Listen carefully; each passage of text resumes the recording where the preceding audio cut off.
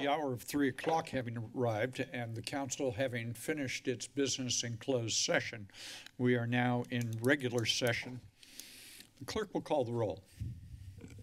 Thank you, Mayor. Councilmember Newsom is absent. Councilmember Brown? Here. Watkins? Here.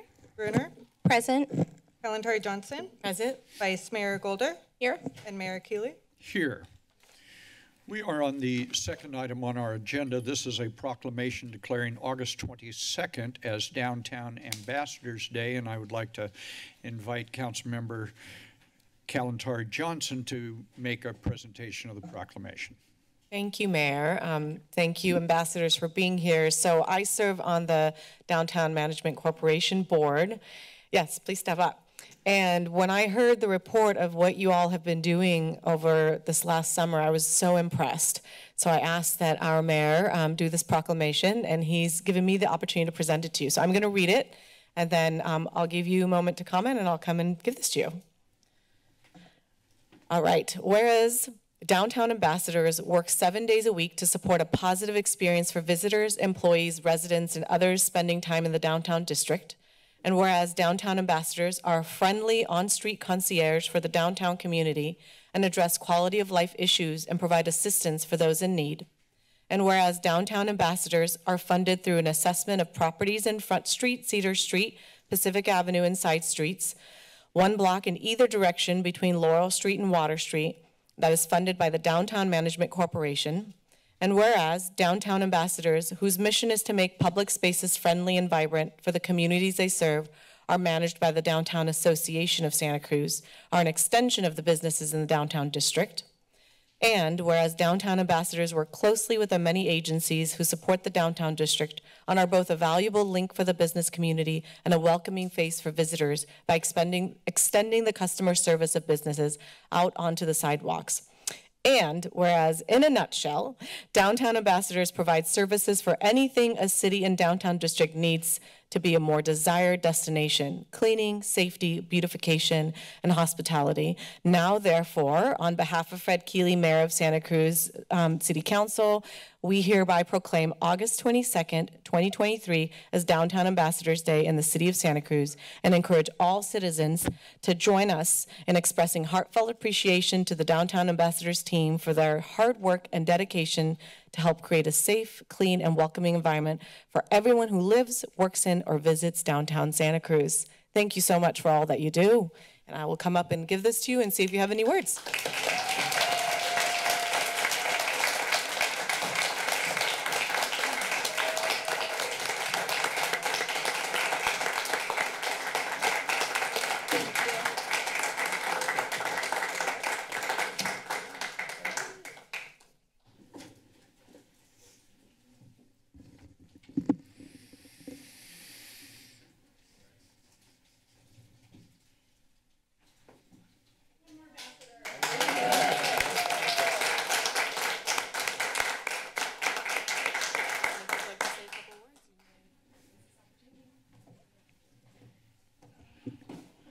Good afternoon. Feel free to make some remarks. Good afternoon. My name is Alicia, and I am the team lead for the Downtown Santa Cruz Ambassador team.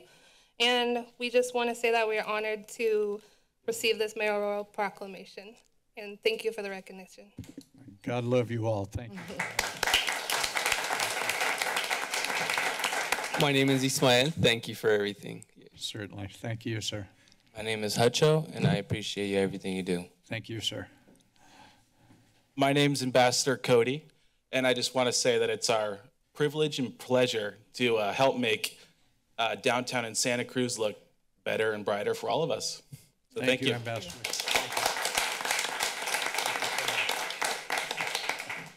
I'm Jorian Wilkins. I'm with the Downtown Association of Santa Cruz, and on behalf of the over 500 businesses downtown, we want to say how much we appreciate your daily support, what an enormous difference you make in the clean, safe, and welcoming experience that we all enjoy because you're there every day, because you handle all the things that come up, all the surprises, all the things the rest of us don't know what to do. You guys handle with an incredible amount of flexibility, grace, and compassion every day, and we're just so proud to have you be part of our team. Thank you.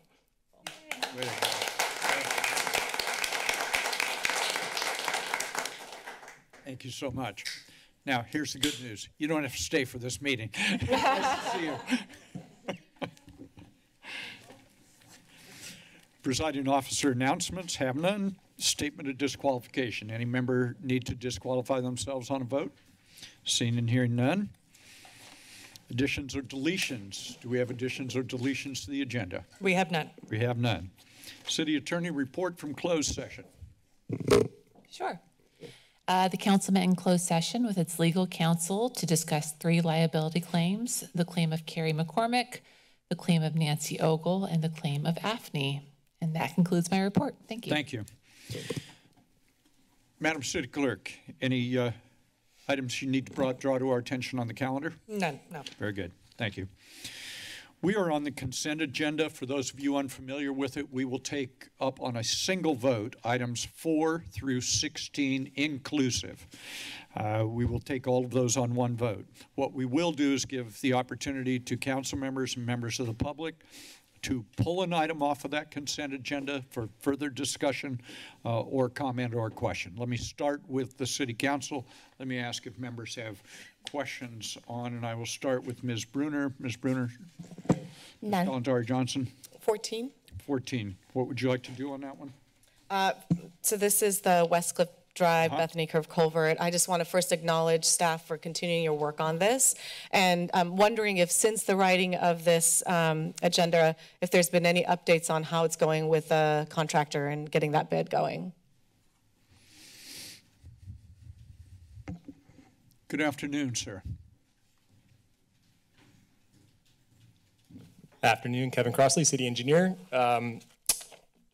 So update on the infill walls, we have our first bid expected tomorrow from Granite Construction. We received a draft schedule from them that we're reviewing.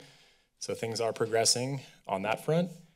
And our hope is to get this package out to bid as soon as possible to start generating interest in this second phase of work. Thank you. Further questions on that? Thank you so much. Other items? Ms. Johnson? The Vice Mayor is recognized. I just wanted to comment on item 14 and a comment on another one, but I'll start with 14. And I just wanted to thank the staff for the tremendous work that's gone into making this happen. I know it's a huge undertaking and collaboration with multiple agencies and the community. So I just want to thank and acknowledge all the work that they've put in that's gone above and beyond. And then a comment on number 9 and 8 is that I'm super glad to see those apparatuses being replaced and in a way that's keeping up with the demand. So thank you for making that happen, everybody. Thank you, Madam Vice Mayor. Councilmember Watkins is recognized. Councilmember Brown is recognized. Very good. On one item, make sure I get the right item here. If the clerk could, when we get around to voting on this, if you would record me as abstaining on item 6 insofar as I did not attend the meeting. I was unable to be here, so I won't be voting on the minutes of that meeting. This is the opportunity for anyone who is with us who wishes to make a comment on an item on our consent agenda or request that it be pulled. You can tee up right over here. Ms. Matthews, as usual, welcome to the council chambers. Hello, friends.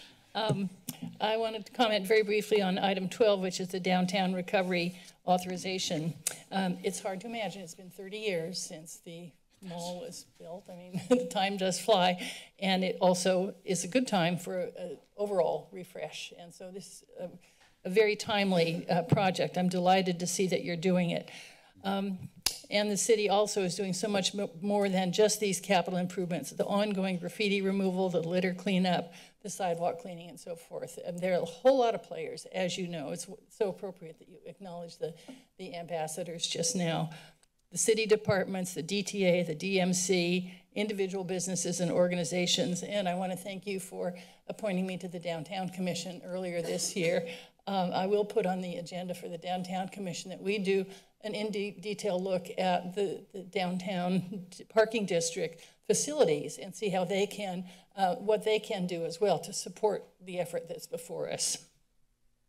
I think in addition to all that's happening here, there are some ongoing issues that kind of don't fall into anyone's department, and they tend to be what might seem kind of minor maintenance thing, but the weeds in the tree wells and pruning the trees so that they don't hit you in the face when you walk down the street, little things like that. They're not critical, they're not a capital improvement, but they do contribute to the overall feeling of someone's really caring about the place. So I do acknowledge the limits of budget and staff, and these things are hard to fund on an ongoing basis, but it's something, you all know this, you've heard my speech before, but I am interested in being part of the overall effort. Certainly we're poised to make a big difference and a big leap for downtown. So thank you very much. Thank you for all you do for our city. Good afternoon. Hi, thank you. My name is Rachel Sotos. I'm a homeowner on the west side of Santa Cruz. I'd like to bring forth number 6 on the consent agenda. I've lived in Santa Cruz County over my life many times. I went to nursery school here at Red Bell, lived in Ben Lomond, in Boulder Creek, in Santa Cruz, many places. I have a special place in my heart for the west side because when I was a freshman in high school in Palo Alto, I won Most Likely to Be Found on Beach Street in Santa Cruz on a school day. So take it very, very seriously. I may have bought some nickel bags in the beach flats before it was legal. I was able to review some of the last meeting from last week, the special study session, and I'm so delighted that there's such serious work undertaken to restore and take into account the many community needs for the reconstruction. But as I reviewed, for what I could tell from the Fairlawn Agency report, it seemed like there might be some fine print that we want to go into. And in the report, there is the list of the agencies, and it would make sense that the Army Corps of Engineers and FEMA would be there. But there's also the Silver Jackets, and I just, spent an hour or two looking up online, following the various links, and that's basically 25 agencies under the auspices of the Department of Defense. So it's the Army, the military, the Navy, the NSA, intelligence, geospatial, logistics, media, threat reduction, and a lot of health agencies, military health agencies. That brings us to an item on the bottom of their website, which is usace.mil.silverjackets, about Silver Jackets, and that's the Uniformed Services University of the Health Sciences, and they have a PDF that's available on Google. It's the Research Strategic Plan. And this is interesting to me as an alumni of UC Santa Cruz, because I know that UC Santa Cruz is now in process of transforming Santa Cruz into a global community health mecca in a way. And I just want to suggest that there might be a discrepancy between the construction that is going to happen on the west side and the 50-year plan, which invites many military agencies to be involved. And the thing that's most concerning to me is that there are so many lists of military medical research ensuring partnership with academic and military labs, drug discovery, social and behavioral research, population health research, health policy, military women's health, radiobiology and nuclear-related research, military health and readiness challenges, discovery of cutting-edge research alignment. And it just seems like maybe there's some fine print we need to look into and understand what is possibly happening. Thank you so much. Good afternoon. Good afternoon, Yeah, sir. good afternoon. Those are some excellent notes. The previous speaker said there's a lot going on that's not being talked about. You do a little bit of research and you open it up and, wow, that branches into 50 different people. So on the consent agenda, maybe I'll end with the consent agenda number 4, which is extend the storm emergency. I think it's fabulous that the city is buying 2 more ambulances. Thank goodness they're diesel, until magnetic fuelless motors become mainstream and diesel DC electric becomes more mainstream. It's the way to go. That's, what is it, $455,000 for 2 vehicles? So the city's getting another 107-foot, I don't know what I wrote, but it's tractor driven for about $1.8 million. I think that's great. My understanding reading into that is that due to EPA standards, they're buying another one. You know, fire trucks have like triple reduction on them. You know, that's diesels are great. You warm it up and you run it like you stole it. So at least with fire trucks, there's red lights and sirens. You're getting two for $690,000, a side loader garbage truck, and then a roll-off for about $700,000. That's a great investment. I'm assuming those are diesel. So back to the extended storm. You know, I spoke in the county council earlier. Someone made note of the tragedy that happened in Maui. Hey, my timer says 3 minutes. That can't be right. You're doing fine. Okay, I'll give myself 30 seconds. So, I mean, I did have a really fun, jovial conversation with Sheriff Jim Hart. I mean, we communicate on a fair basis. I have a much greater understanding for how difficult his job is and other sheriff jobs are because they're being controlled by international organizations. But back to the extending the storm, a lot of people talk about climate change. I mean, it's really climate terrorism. I was a direct witness to the directed energy weapons fire 3 years ago. I have tons of photographs of that, including where I used to live that got turned into foundry ash. I mean, you look at 9/11, you look at the fires all over the place that are all part of other agendas. And so when you look at the flooding and Hurricane Hillary over the weekend, what's happened to our food supply? Because my understanding is there's thousands of fires going on the planet right now, and over 360 just in British Columbia. And I'm going to directly say those are frequency weapons.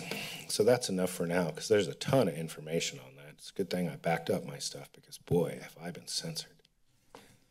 Thank you, sir. You're welcome. Thank you. Further public comment? Anyone online? Ms. Bush wishes to comment on the consent agenda? No one with their hand raised, no. Okay. Matters back before the council. A motion to approve the consent agenda. I'll move the consent. There's a motion by Councilmember Watkins and a second by the Vice Mayor to approve the to approve the consent agenda items 4 through 16 inclusive, with the note that I will be recorded as not voting on item 6. Clerk will call the roll. Councilmember Brown? Aye. Watkins? Aye. Bruner? Aye. Kalantari Johnson? Aye. Vice Mayor Golder? Aye. And Mayor Keeley? Aye. Motion passes and so ordered. We are on item 17. This is the Regional Early Action Plan 2.0 Regional Funding Grant Application.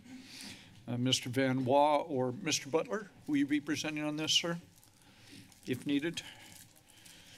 Okay. Good afternoon, sir.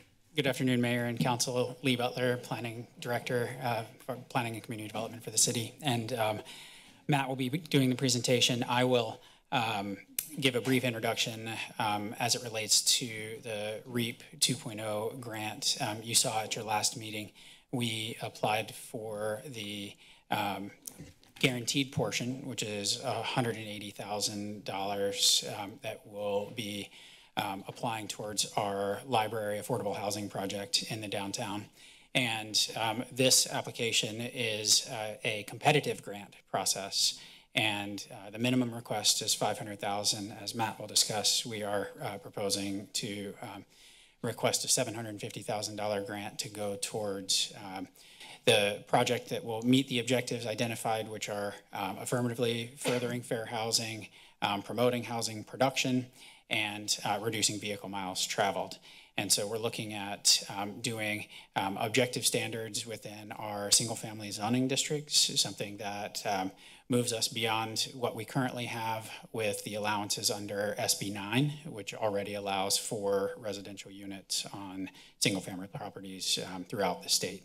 And so with that, I'll turn it over to Matt, and he can talk about what we're proposing here. Mr. Van Waa, good afternoon, sir.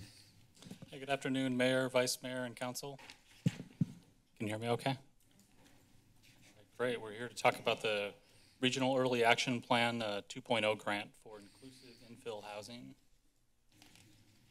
What's not being shared? Can I share it from here? Sorry.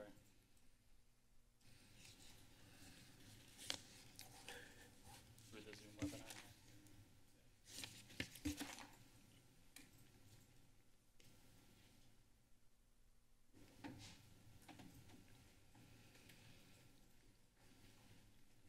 See that okay now? Okay, great, thanks. For our agenda today, we're going to talk about the REAP 2.0 grant, planning context, and then affirmatively furthering fair housing, and then talking about our proposal itself in inclusive infill and missing middle housing, and then briefly next steps. So the REAP 2.0 grant, as Lee mentioned, it stands for Regional Early Action Planning grant. It's the second of the two programs. The first one came out a few years ago, so this is the 2.0 version, and it's administered by the Association of Monterey Bay Area Governments, AMBAG.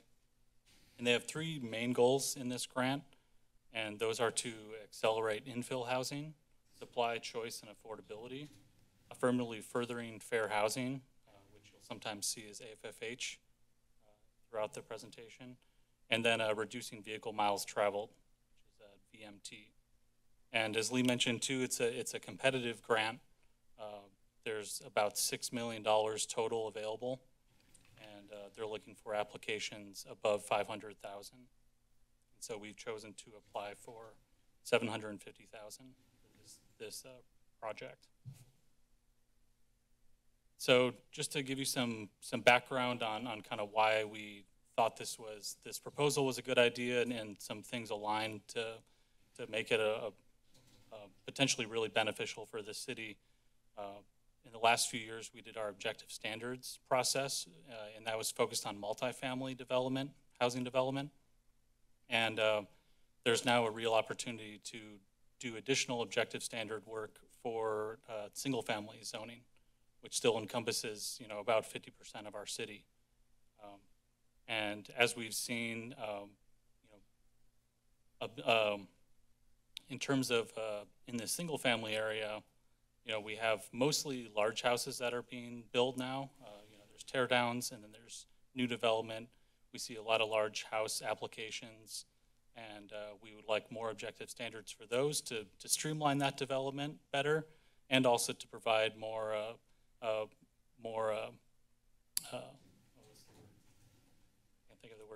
outcomes that everyone is aware of ahead of time. Sorry, thanks. And we also have a lot of substandard size lots that we're trying to deal with and figuring out better ways to put housing on them as well. And then in the last 5 years or so, we've also seen a lot of legislation around accessory dwelling units, or ADUs, and we're seeing a lot more of those being built in the city. And those combined with Senate Bill 9, which was passed in 2021 and went into effect in January 2022, that allows for 2 units on any single-family lot, and it allows any single-family lot to lot split. And so a single-family lot can now have 4 units anywhere that qualifies for SB 9 if it combines these units with ADUs as well. So we're looking at more standards around how those two are combined, SB 9 and ADUs. And then one final thing as well, Senate Bill 10 was also passed on the same day as Senate Bill 9. And Senate Bill 10 is something that the state allows cities to choose to upzone. It's not a requirement, but the state is granting cities the opportunity to upzone properties near transit without triggering CEQA. And that's up to 10 units per parcel. So that is another opportunity that the city could potentially take advantage of through this process. So for some additional planning context as well, talk a bit about fair housing issues as these relate to, especially to affirmatively furthering fair housing. So there's a significant history of zoning for segregation. It was actually allowed in government code until 1917, and then informally through a number of ways, through redlining and other types of discrimination for quite a while through the mid 1900s as well. And so since the mid 1900s, we did see racial integration declining, it was declining until the mid 1900s and has been somewhat improving since then. But economic segregation has actually increased since the 1970s. So we're still seeing significant disparity throughout our land use patterns today. And those really play out geographically. As you'll see, the state's Housing and Community Development Department has opportunity areas where they have looked at a number of economic, education, and health outcomes and have mapped those geographically throughout the state. And what you'll see on the right here are these HCD opportunity areas. In the city, the blue areas are the areas of high opportunity, and the gray areas are the area of moderate opportunity. And you'll see these overlap quite substantially with single-family zoning as these areas of higher opportunity. And so it's a really important thing to consider, are there ways to add more housing in these areas of higher opportunity to support AFFH goals? And right here, the state has also recently passed legislation focusing more attention on affirmatively furthering fair housing. An Assembly Bill 686 was adopted in 2018, and it defines affirmatively furthering fair housing as taking meaningful actions in addition to combating discrimination that overcome patterns of segregation and foster inclusive communities free from barriers that restrict access to opportunity based on protected characteristics. The duty to affirmatively further fair housing extends to all of a public agency's activities and programs related to housing and community development. So we see a real opportunity there to really affirmatively further fair housing through looking more closely at our single-family housing areas and figuring out ways to create more flexibility and affordability in those areas. And so with that, I wanted to talk also about our overall idea for this as well. In addition to the AFFH goals, what this is also meeting is missing middle housing goals. So missing middle housing is a fairly recent term, and it refers to two things. So historically, cities have long had a variety of housing types in their residential neighborhoods. If you look at the areas around downtown Santa Cruz, for instance, you see quite a mix of housing types, from single family to smaller multifamily projects, or large single family Victorian houses that eventually became several units. And it's a substantial variety of housing that really allows for a lot of a variety of incomes and naturally affordable housing. And as that suburbanization and segregation process happened in the 1900s and single-family zoning spread out, that it became just single-family zoning as a detached housing type in many neighborhoods, and stopped allowing for this variety of housing that created more natural affordability and inclusion in the city.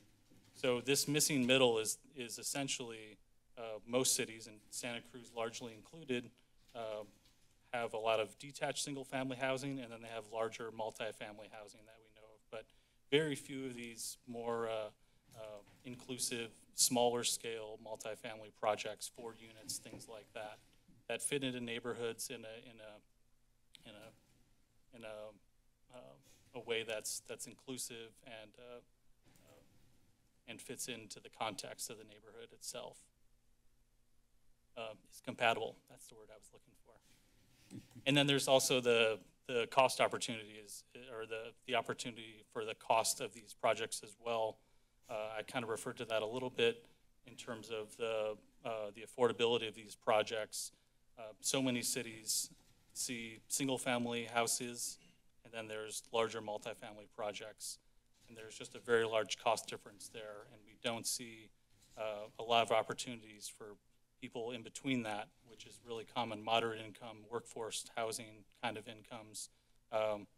There's just not enough of those. So missing middle housing, finding ways to have these smaller projects in more parts of the city tackles both increasing density in these areas of higher opportunity, but also adding to a variety and adding more potential for affordability of homes and chances to age in place or add units to a lot to have siblings or children, things like that, live in the lot as well.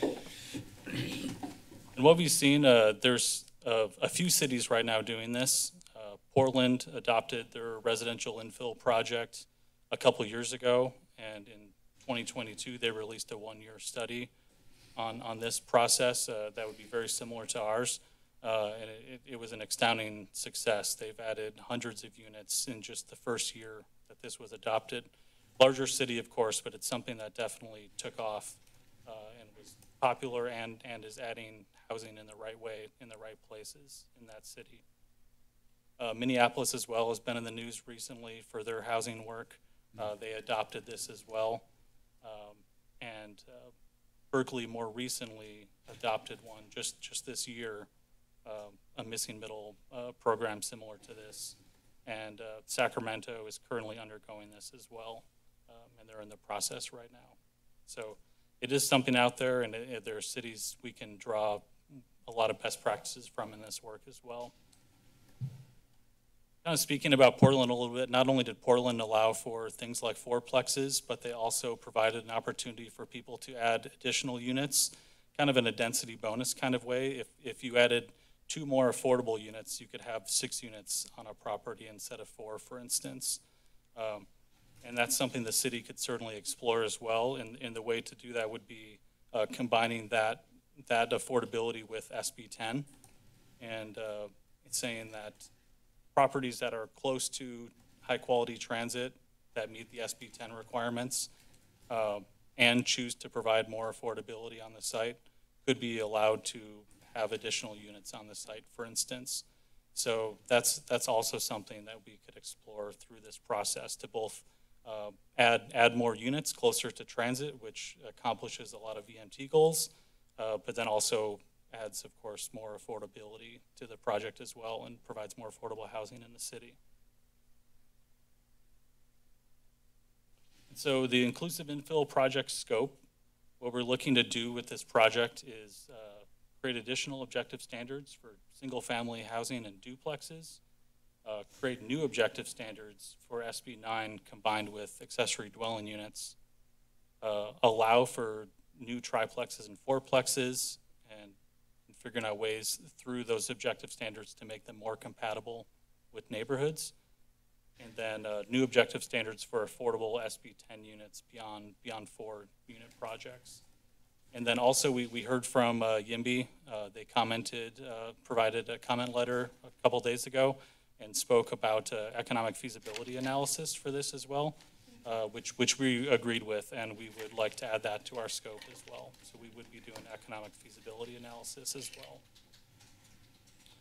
So just quickly, the project goals for this would be to address existing neighborhood compatibility concerns around single-family houses currently and their objective standards that we would like more of, as well as SB 9 standards. And then provide for a greater variety of housing and improve affordability, and then support more inclusion and equity throughout Santa Cruz. So next steps, council approves the resolution for us to apply for the grant. We would be applying for that. It's due next week on the 31st. And then we would receive a notification by November of that decision, followed by grant execution by February of next year. And then the project would have to be complete by March 2026. So soon after the grant execution, we would be getting a consultant on board and working on it over the next couple of years. Thank you, Council. Thank you. Let me ask if there are questions or comments by members of the council. The Vice Mayor is recognized. I don't know if if you want to have somebody else go first. I have so many that maybe someone else will ask them of mine.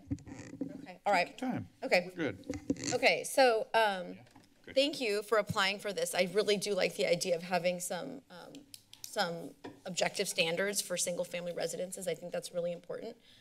I have a question because I've been to Portland and Berkeley. I haven't been to Minneapolis, but I don't think they're anything like Santa Cruz, and they're much bigger. And I'm wondering if have you looked at other cities that have like a more small city look and feel? I don't think that the majority of the residents of Santa Cruz would want our city to turn into Portland or Berkeley or the other ones.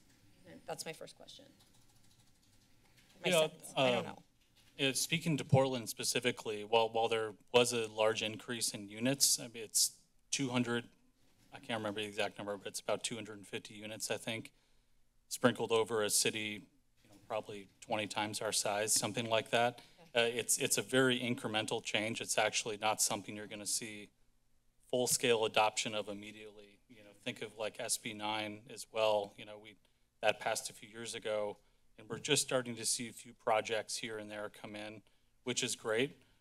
The way we think of this project is it's similar. Like, we're going to allow for a few more options and a little more flexibility, but it's not going to be a large-scale change. We expect it to be very incremental, and even if we're just adding a couple units a year over time, that would really compound and not change the character or feel of neighborhoods, but add units where they can be really beneficial.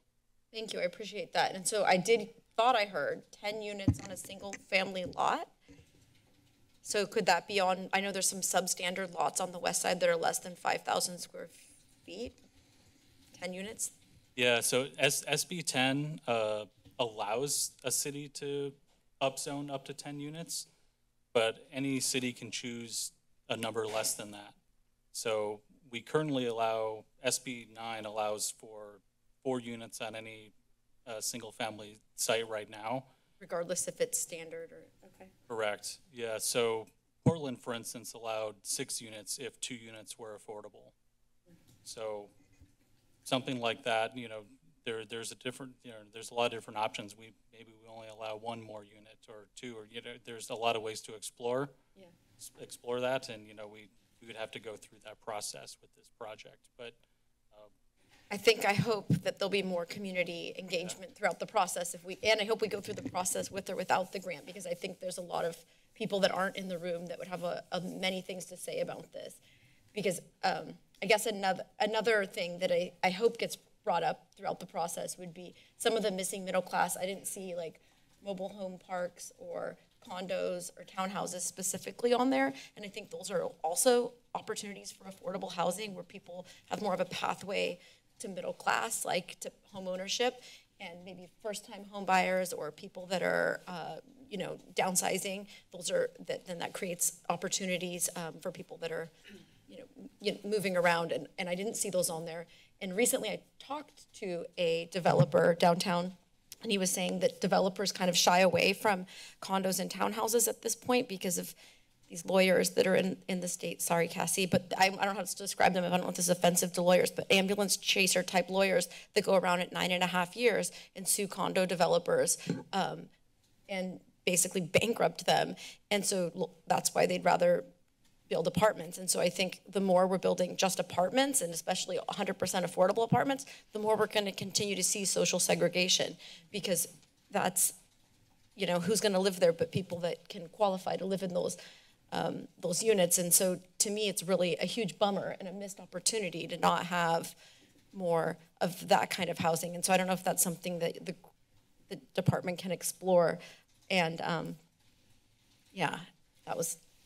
that's kind of a question. Is that something that we can explore as an opportunity area also?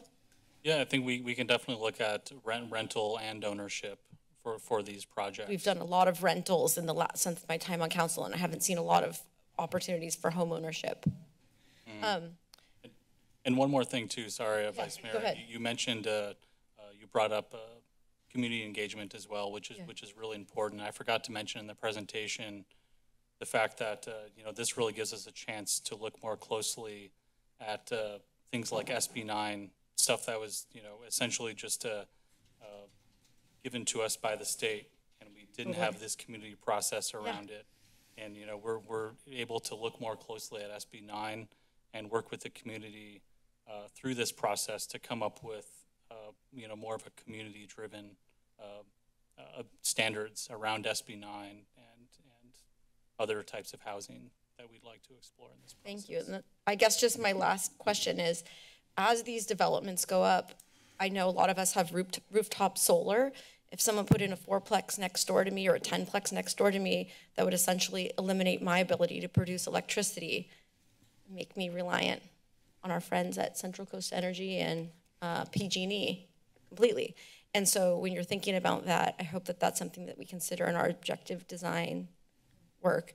And I just think, like, those of us that have made the sacrifice to buy a home or worked really hard to rent a home or buy a home because we wanted to live in a neighborhood with that kind of feel and have that kind of space, I know it'd be incremental, but I would hate to see the decisions we're making here completely destroy what the city looks like 30 years from now. I was mentioning we went to Belize a few Christmases ago, and that's essentially what happened on one of the islands. There's people were buying up lots and then developing, and it just turned into, something completely different. The other thing, I think if there's any opportunity at the state level and federal level to advocate for, and I know this is going to sound, maybe people are going to think this sounds horrible, but I think what also drives up the cost of housing in this state in particular is foreign investors.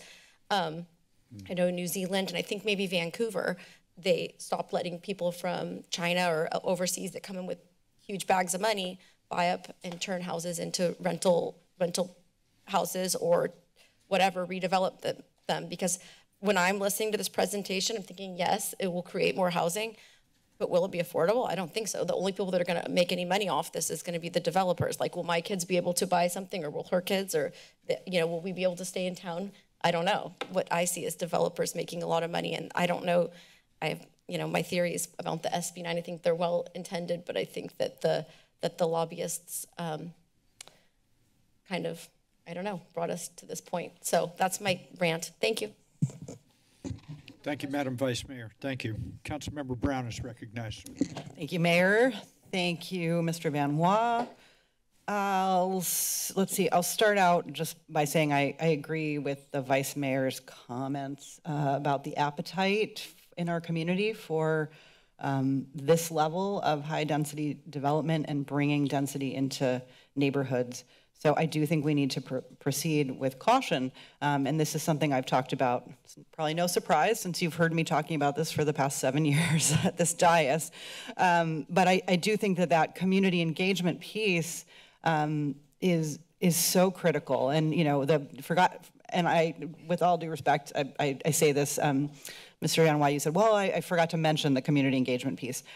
I think it needs to absolutely be front and center and not kind of an afterthought. It really has to, if we move forward and get this money, it just feels like that is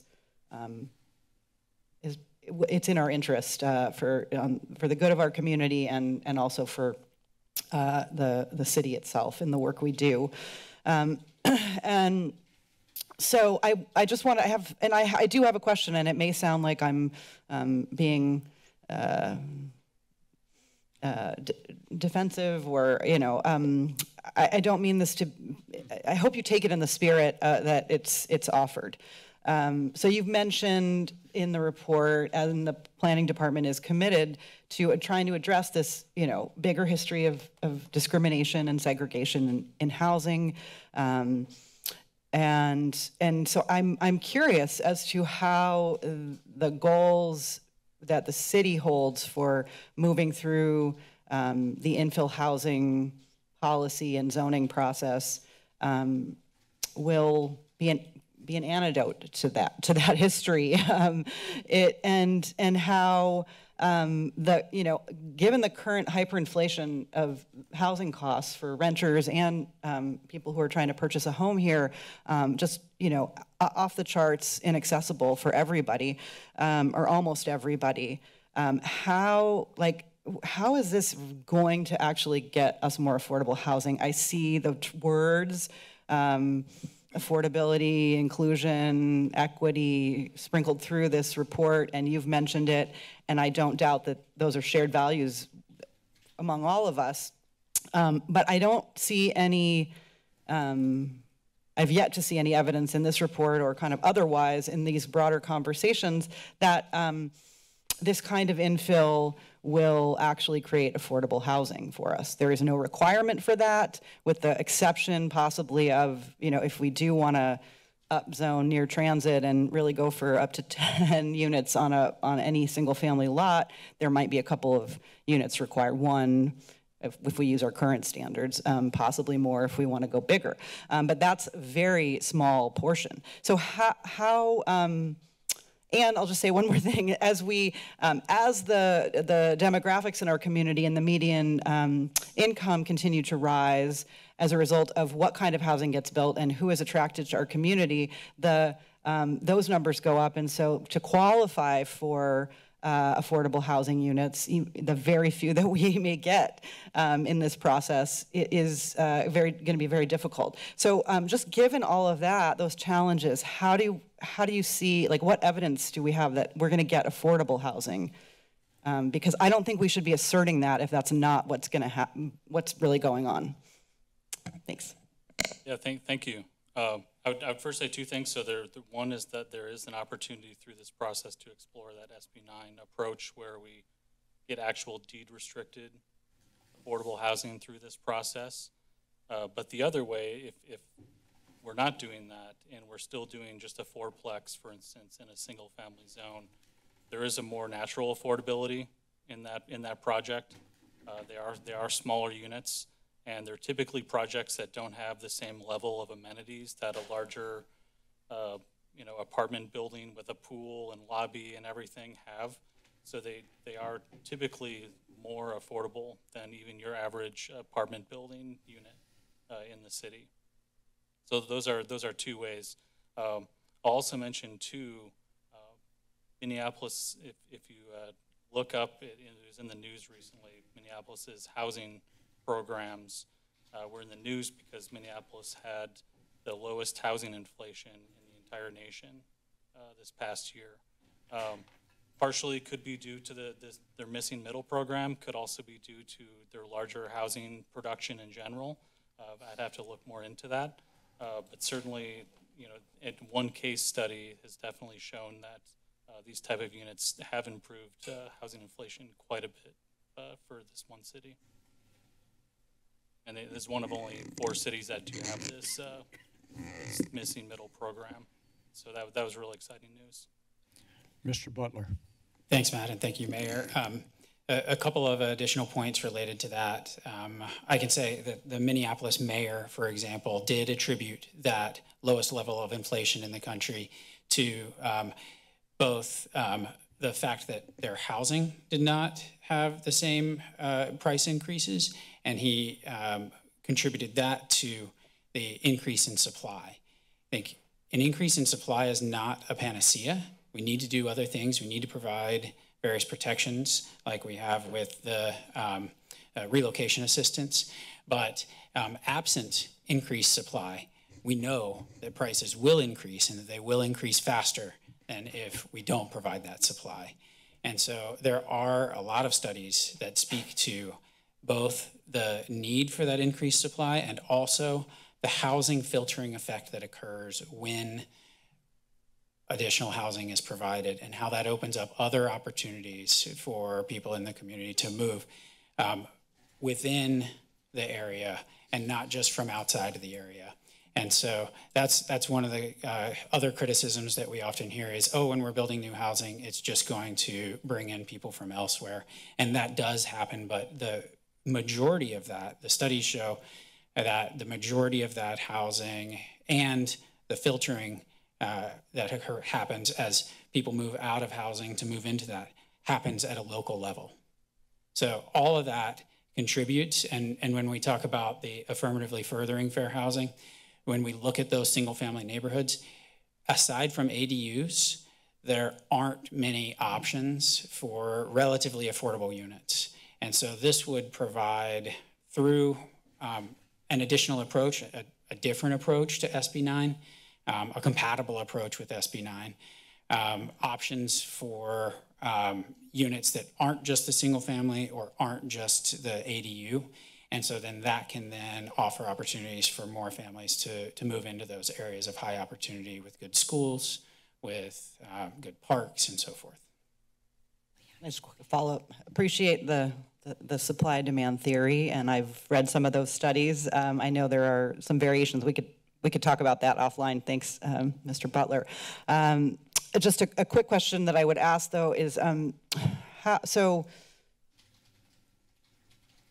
can you remind us, whoever may have this available, or if not, could get it quickly, when we say, for example, ADUs are relatively more affordable, I know we've had kind of different reports suggesting they're in the affordability category. No, they're not. It's mostly anecdotal. I know the city, and I commend you, the staff, for really trying to get a handle on that through the surveys. But what's just more affordable than the new units with the amenities? What's the sort of a ballpark for an ADU? I can only speak to our most recent ADU survey. Yeah, I can't remember what it was, but if you could remind us. Which was voluntary, but based on what we received back, it was 89% of the ADUs we received would have qualified for low income. Okay, so for those who responded to the survey. Okay. Correct. Thanks. Thank you, Councilmember. Further questions, Councilmember? I think Lee might have a little more. Sure. I would just add that contributing to that, because I think it's an important component, is that ADUs are oftentimes rented to family members or friends, and so that it still offers a level of affordability, but it also is just another lens by which to understand why some of those numbers are lower than what you might see on Craigslist, for example. So not necessarily so for any given unit. Yeah. Absolutely, yes. Councilmember Watkins.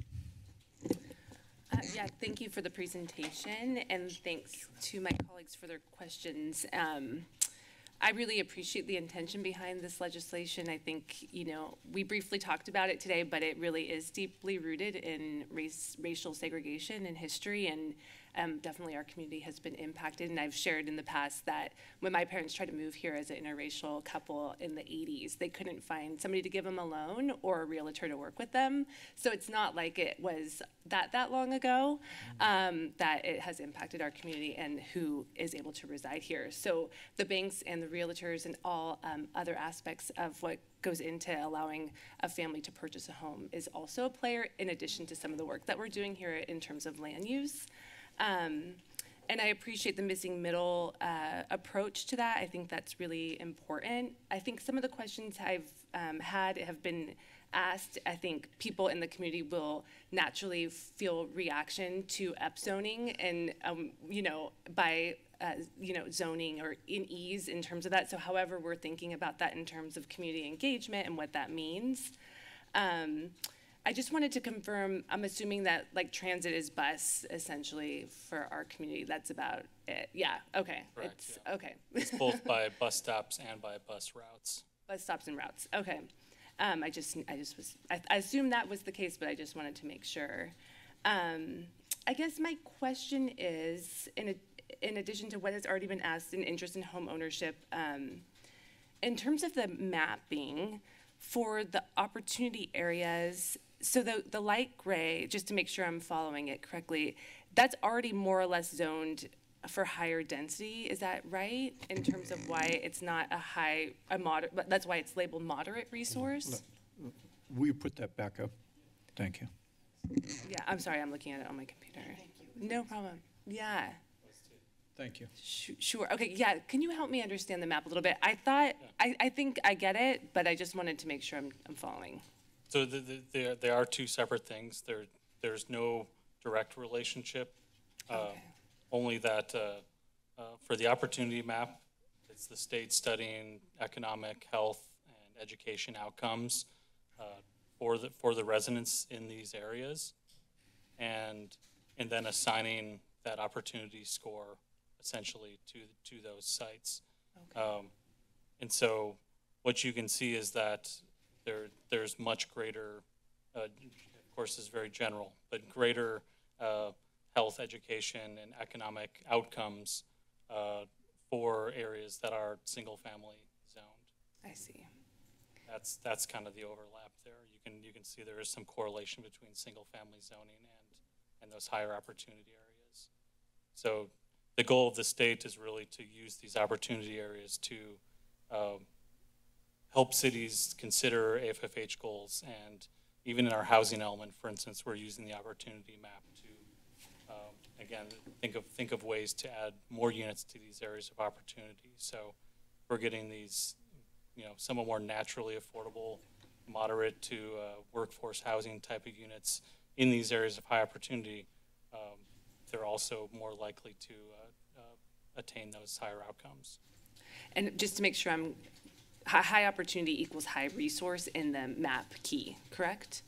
Correct. Okay. Yeah. Okay. Thank you. I just wanted to make sure I was tracking it. I understand. Yeah, sorry. Yeah. No. Thank you. I appreciate that.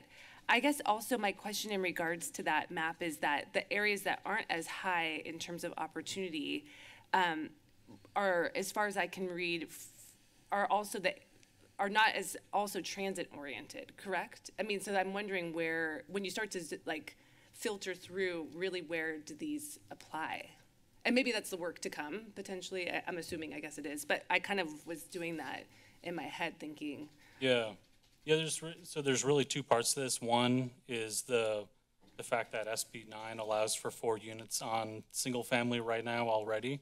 But we want to find more ways to allow those 4 units, essentially. Sure. There's opportunity to create more flexibility and allow for that to be more easily used and more economical, feasible for people to use than SB 9 currently is. So that's one part of the project, kind of the main part of the project that we definitely want to do.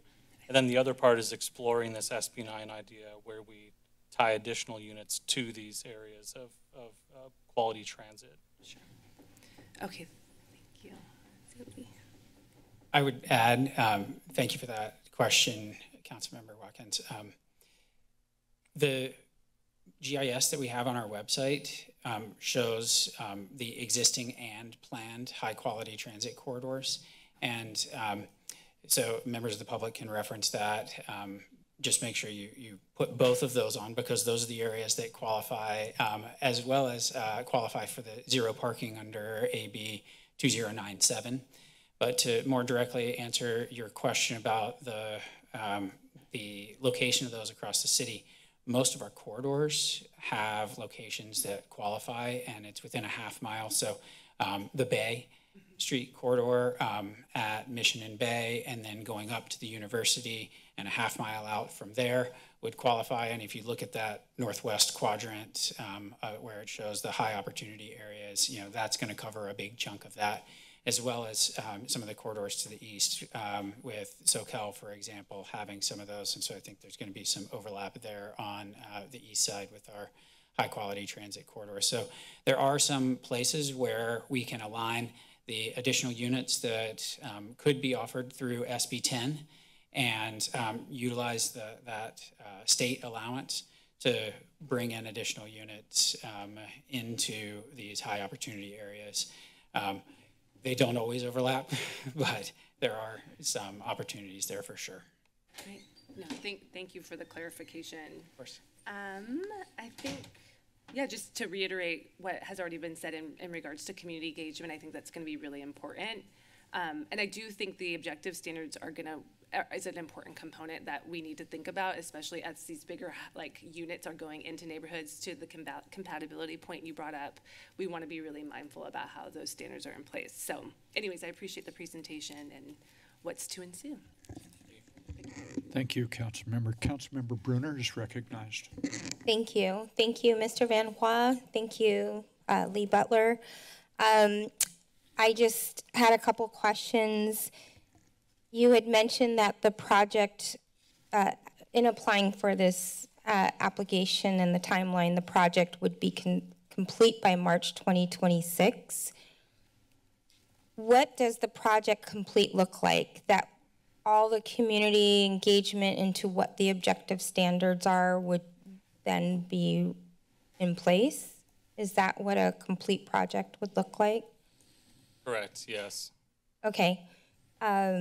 It's really interesting that this grant is for the development of the objective standards, not, you know, when I read through it, at first I thought it was another housing opportunity grant to build housing, but it's for the objective standards for this category.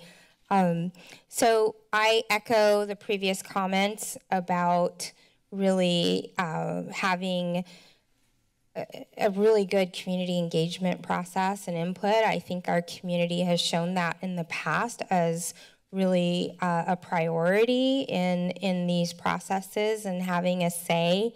And I'm really happy that you proactively worked with YIMBY in this, and you know the emails that they sent. I know that council, it was in our packet regarding the economic feasibility study. So thank you. That was one of my questions as well. And home ownership opportunities as well as rental being looked at in this process, I think would be something to really consider. And then my last question, how does it align with the Housing Our Workforce report that was recently done? How do those two connect, and how does it support? You're referring to the civil grand jury report? Yes. Yeah, so I think broadly speaking, that report recognized that there are challenges in our community with the amount of housing production that we have. And I think this project will give the opportunity for other options in terms of how to increase the number of housing units on properties, as well as providing more certainty related to that. With those objective standards, a developer would know, all right, if I follow these rules, then I'll be able to proceed. Your prior statement with respect to the grant being focused on the production of housing is accurate. You read that correctly. We will need to make the case that by putting these in place, it will result in the production of additional units. And so that's part of what we'll be explaining through the grant, is just that, which aligns with the Housing Our Workforce report, meaning that we need to build more housing for our workforce, and units like this have the potential to provide relatively more affordable housing options than many of the product types that we currently have on the market, which are kind of in those buckets of single-family detached, not affordable, multifamily with lots of amenities and brand new, some inclusionary components to that, but the units themselves are often not affordable. And then we've got the affordable housing projects, which provide deeper levels of affordability. And so we're not always hitting that workforce housing, that 80 to 120%, or even up to 150% of area median income. And so I think there are opportunities here through that. As Matt mentioned, I don't see this as an onslaught of units. It's, oftentimes it'll be mom and pops that choose to redevelop their properties, and they would have to choose to sell their property if they wanted to leave and have a developer come in. And so it's not going to be loads of units, as we're seeing with SB 9. We've got a handful, a couple, I think, that have been approved, and a few that are in process. And over time, that builds additional housing supply. Thank you. That concludes my questions. Councilmember Kalantari Johnson is recognized. Thank you. I don't have questions, but if I may take just a couple of moments to comment, I really appreciate staff bringing this proposal before us. It is part of the larger housing element work that the staff is doing, the subcommittee's working on. I see this as bold and innovative, yet have shown success in other communities. And I appreciate Vice Mayor Golder's comment on let's look at other like communities. You know, Minneapolis and Portland don't necessarily represent who we are. So I think that would be great if that could be part of the process to see what other like communities have used these tools. I don't see this as committing us to 10 units on a lot. I know everybody's eyes are like, ah. Some people may want to see that, but a lot of people will not. So I see this as a tool for us to explore what's possible in addressing the missing middle. And I'm so glad that Councilmember Bruno, you brought that question of how do we define that, right? It's our teachers, it's our firefighters, it's our city employees, and it's us, right? It's all of us in this room, really. And so it's important to, I think, really explicitly articulate what we mean by missing middle. And then I also appreciate all of my colleagues' comments, but Councilmember Brown, like, how do we make sure we get to that? How do we actually make sure that these units will be serving them? Well, I think this is an opportunity with this grant to explore that. So I know I'm kind of repeating what everyone said, but I'm excited about this grant. I think it's a great opportunity. It's these types of projects that have put us on the map in the state and have us recognized of, you know, one of 6 across the state to meet our regional housing goals. So I commend staff for your vision and being bold and for bringing this before us. And I will reiterate what's already been said, that community engagement will be #1 priority, I think, for all of us, and I'm sure for staff, that we get this right. Thank you. Thank you very much. Thank you. Mr. Van Waa, thank you for your presentation. Thank you, Mr. Butler. A couple of thoughts on this. I'll be brief. First, I think this is a really good example of state legislation. And what I mean by that is you have someone from rural northeastern California representing 500,000 people spread across 8 counties. And then you have somebody in LA who represents 18 square blocks with the same number of 500,000 people.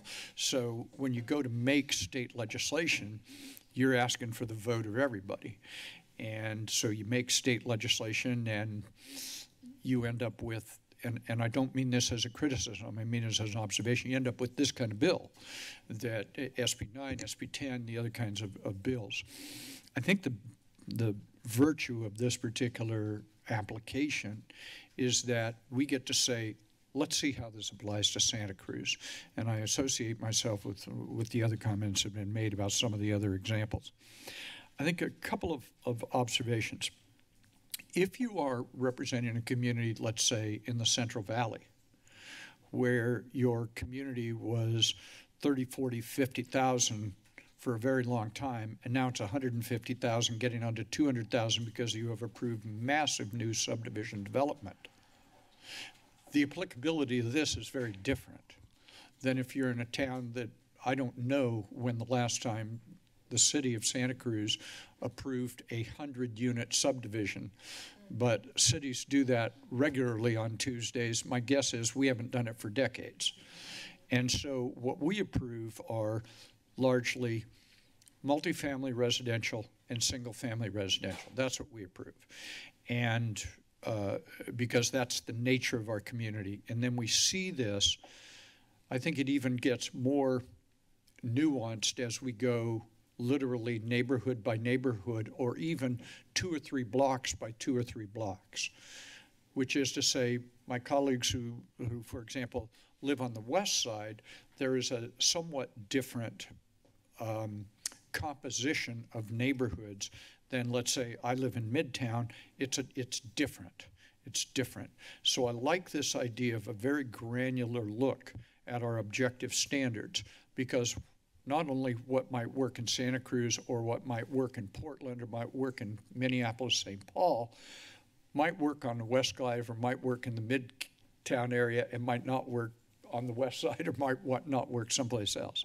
I think this is a really good application because it lets us say the spirit of the state law wants us to head in this direction. And we all swore to uphold the laws of the state of California, so we're going to do that. But how is it we do that in this town, as distinguished from Watsonville or Capitola or Scotts Valley, or the unincorporated area of our county, which houses 50% of the population of the county? I think there's an exceptionally good, and I think the path on this is take your damn time. I really mean this. Take our time on this. Get it right. The gentlelady to my right pointed out an extraordinary example of discrimination in her family's history. And that was a stunning statement that you made. And discrimination takes all kinds of forms. Hopefully some of what you were talking about is being torn out root by branch as we move along in society and we get better about that.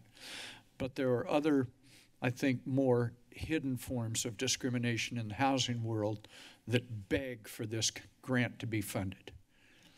Because I think what we will find is that this is damn near surgical on what we're going to need to do here. We're going to need to be very careful about this to get it right. Not for fear of offending anybody. Frankly, that doesn't worry me too much. What worries me is when you write a law for LA and for Colusa County, how do we get it right in the city of Santa Cruz? That's the part I'm most interested in. And I think we can do it. This council, long before I ever got here, proved that they can do it. I won't try to mess it up. I'll see if I can stay on track with it. But there's an exceptionally good grant, but let's take our time. Let's take our time. Let's take the time we need to do it right. My guess is we don't get a do-over on this. We're going to adopt policies, if we do it right, that can have some traction and purchase to them. They can really work over time. And so I understand that this grant, if we're successful, has a time frame to it. Let's use all the time available and get it right. Thank you very much for your presentations. Let me ask if there's anybody with us who wishes, please come forward, who wishes to comment on this item. Good afternoon. I'm Jane Heisey. I have lived in Santa Cruz for decades. I am a member of Peace United Church, which is interested in housing, and I specifically have started working with the COPA housing team, which has been working with the city and the county on the housing element. I particularly want to add COPA's support for moving in this direction, having a lot of housing, but of many different kinds, addressing many different situations, makes for a more dynamic community. I want to add that I was able, as an elementary school teacher here in Santa Cruz, able to take advantage of a prior workforce housing program in the 90s. I was able to move from being a renter, bouncing around, as so many people have, as a teacher. I was able to get a very small one-bedroom condo south of Chestnut in Maynard Manson's development, which enabled me to then move into a mobile home park and have a way to stay in this community. So I know these programs can work. They need to be thoughtful. I'm especially, as a retired teacher, thinking of ways that families, as their economic circumstances change, that they can stay in the same general school district in the neighborhood, and having rentals, cheaper condos or townhouses, ADUs, and then maybe a home while the family is in that general area makes for a much better outcome for the children. So thank you for the direction it appears you're going in. Thank you, and I'm going to use this opportunity to also thank COPA. COPA's persistent engagement on this issue is really helpful. Thank you so much. Okay. Good afternoon, sir.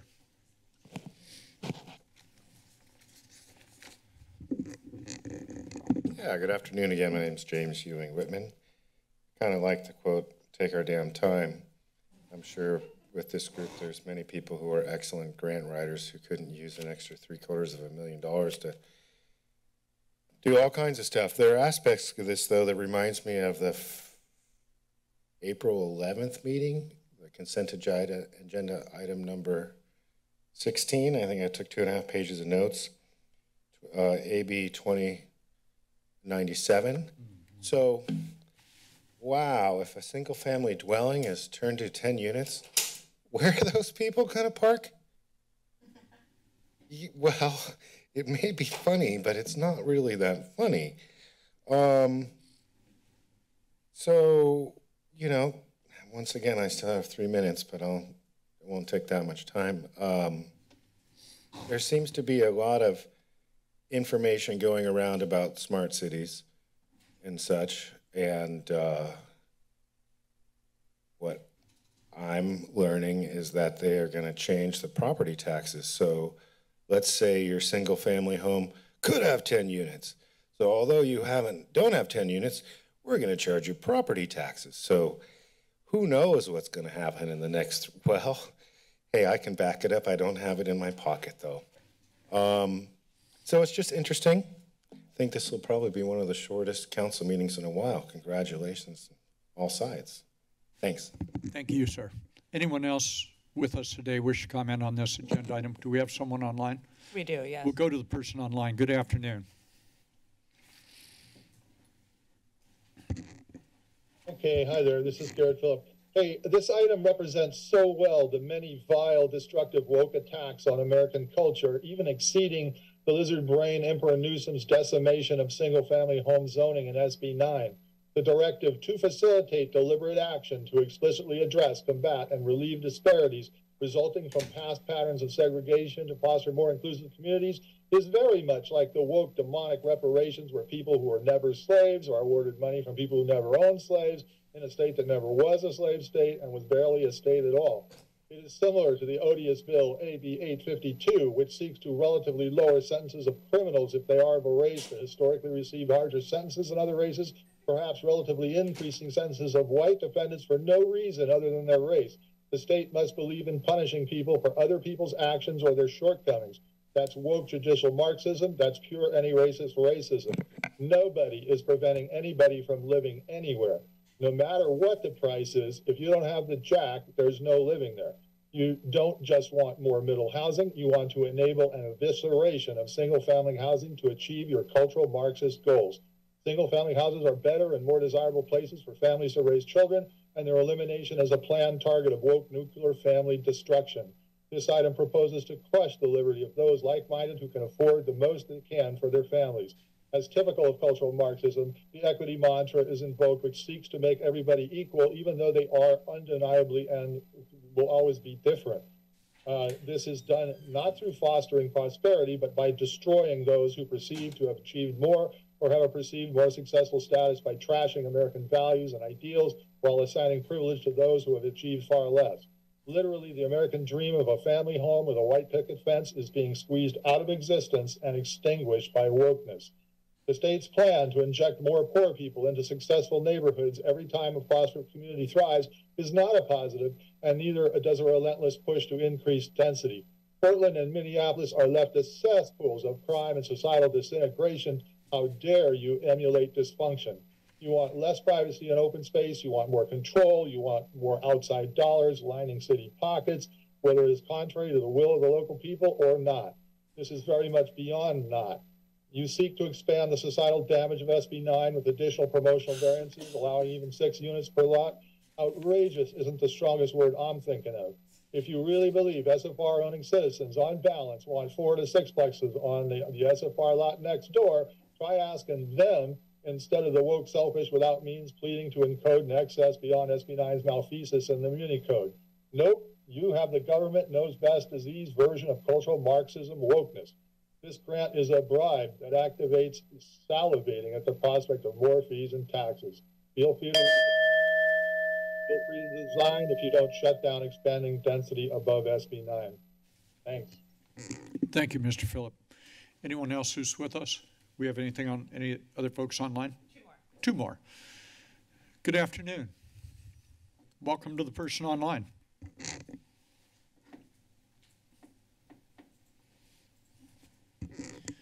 Three, two, one.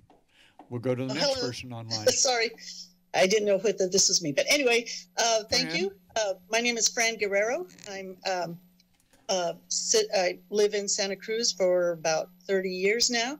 And I'm a member of Holy Cross Church in Santa Cruz as well as COPA.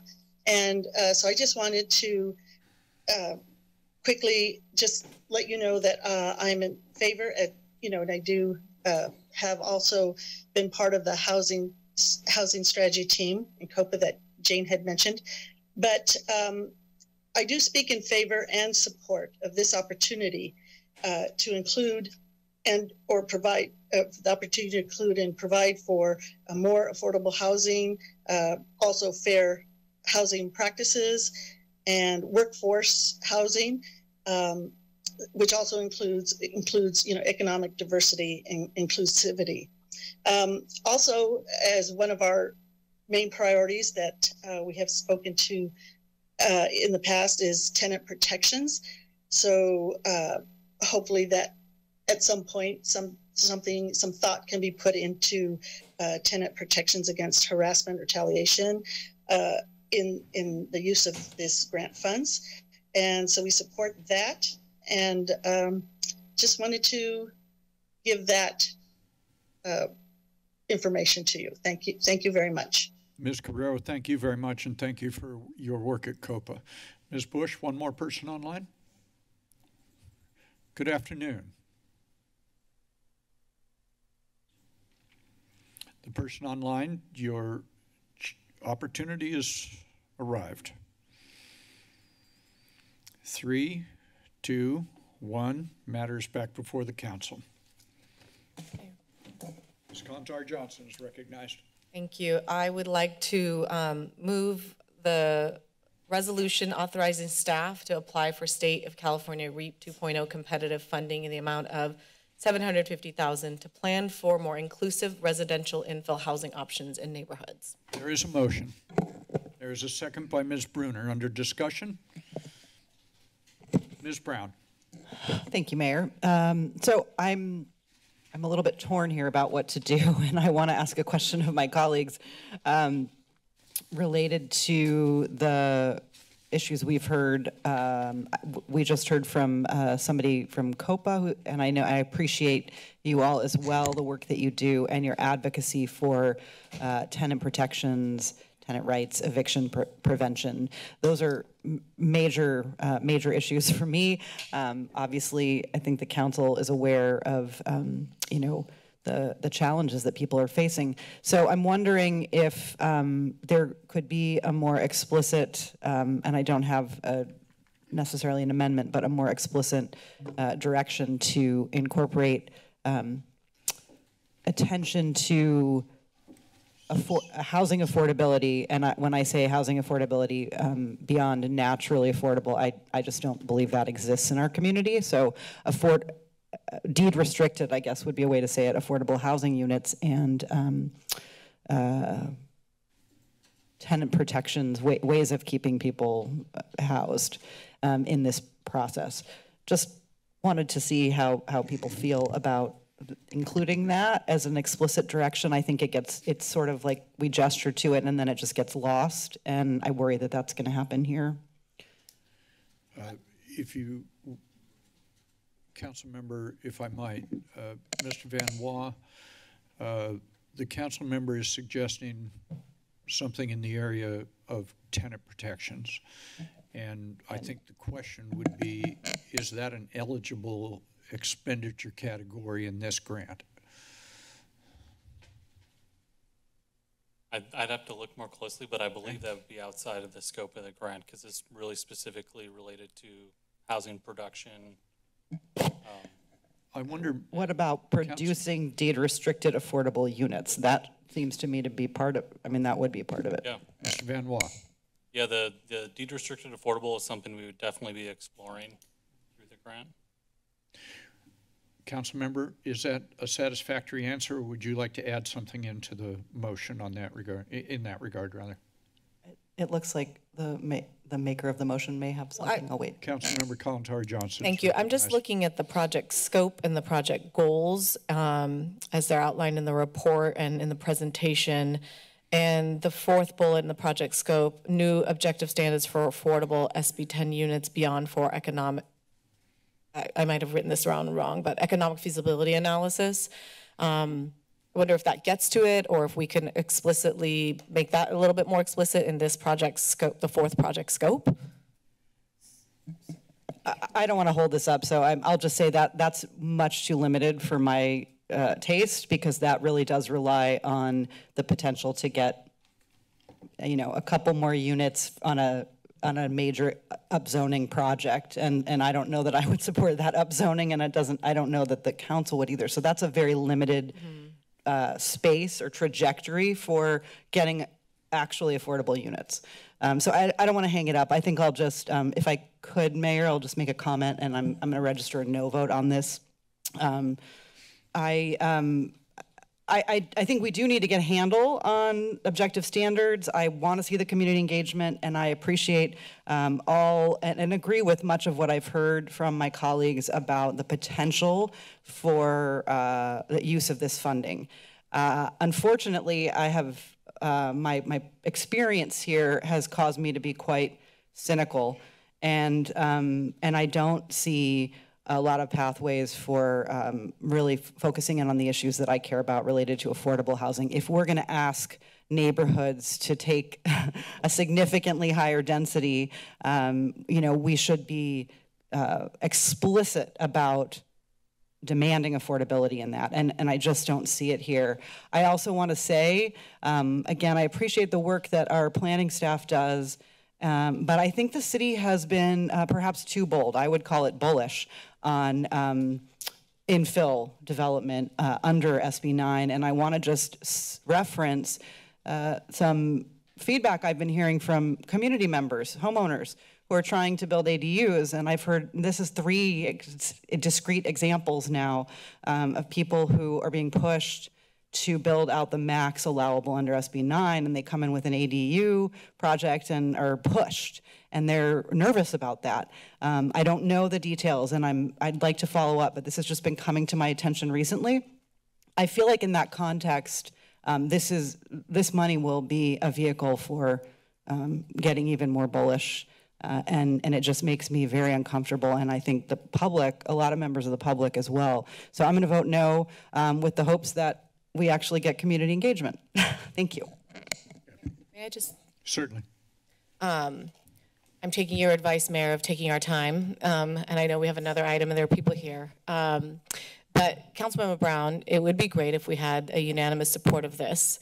If you have some recommended explicit friendly amendment language, I would love to hear it at this time. Well, I guess the language would be direct staff to include attention to the production of deed-restricted affordable housing opportunities, right?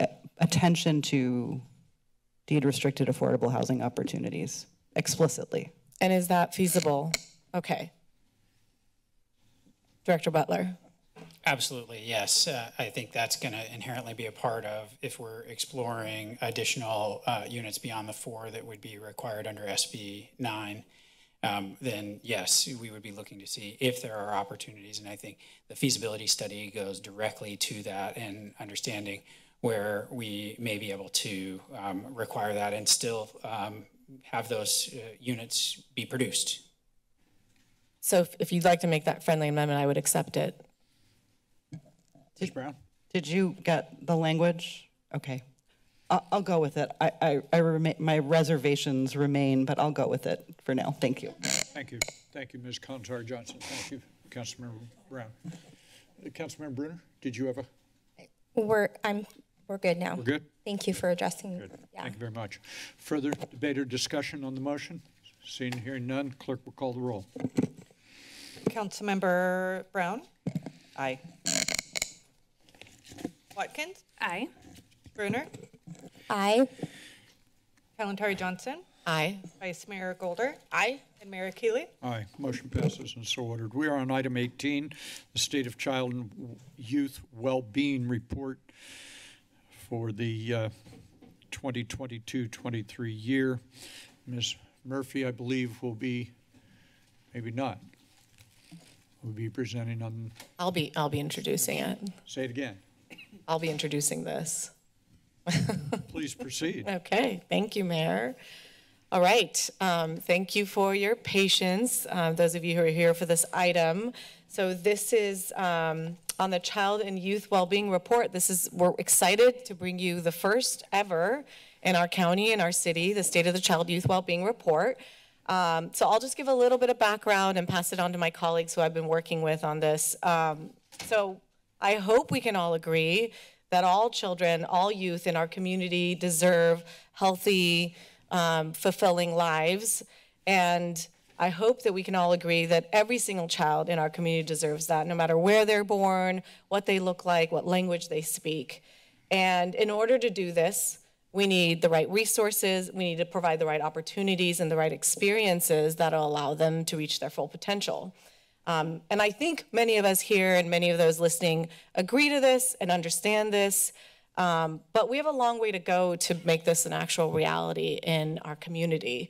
You know, as you all know, children don't have voting rights until the age of 18, but the decisions that we make on programs and policies and budgets affect their everyday lives. So one of the ways that we wanted to address this is really focus on what the needs of our community, of the children and youth in our community are. And we did this by committing to a framework. So in 2021, December of 2021, this council passed the Children and Youth Bill of Rights unanimously because we recognize that in the absence of an accountable framework, it's easy to not prioritize children and youth in our decision making. We were the first in a county to pass the Bill of Rights. The County Board of Supervisors followed suit, and the City of Capitola recently did the same. One of our commitments for the Bill of Rights is to establish this report every other year, to hear from our youth in the community, to hear from parents in the community, and then use this as a tool for our decision making. And Ms. Nicole Brown will talk about what that looks like, this report as a tool. We also committed to uplifting youth voice and giving youth opportunities to serve in leadership capacities. So we're excited that in the last 6 months, we've had a youth that we've been working with who's been serving in the youth liaison role, who will be presenting with us today. And I think with that, we're excited to have you here. We're excited for this first report. I'm going to pass it on to my colleagues, Councilmember Watkins, and then Vice Mayor Golder.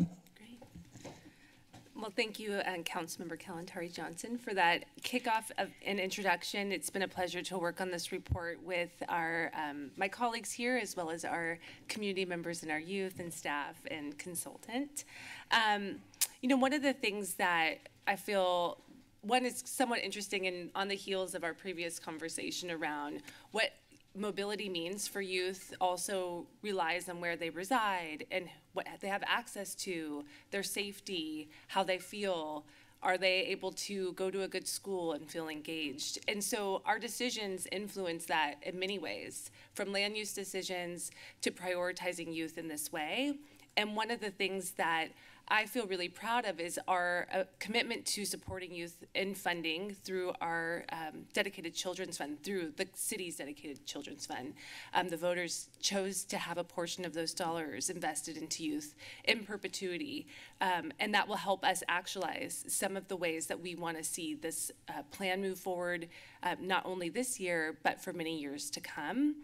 And having a Bill of Rights is a wonderful thing, but actualizing the goals set forth in a Bill of Rights is something completely different.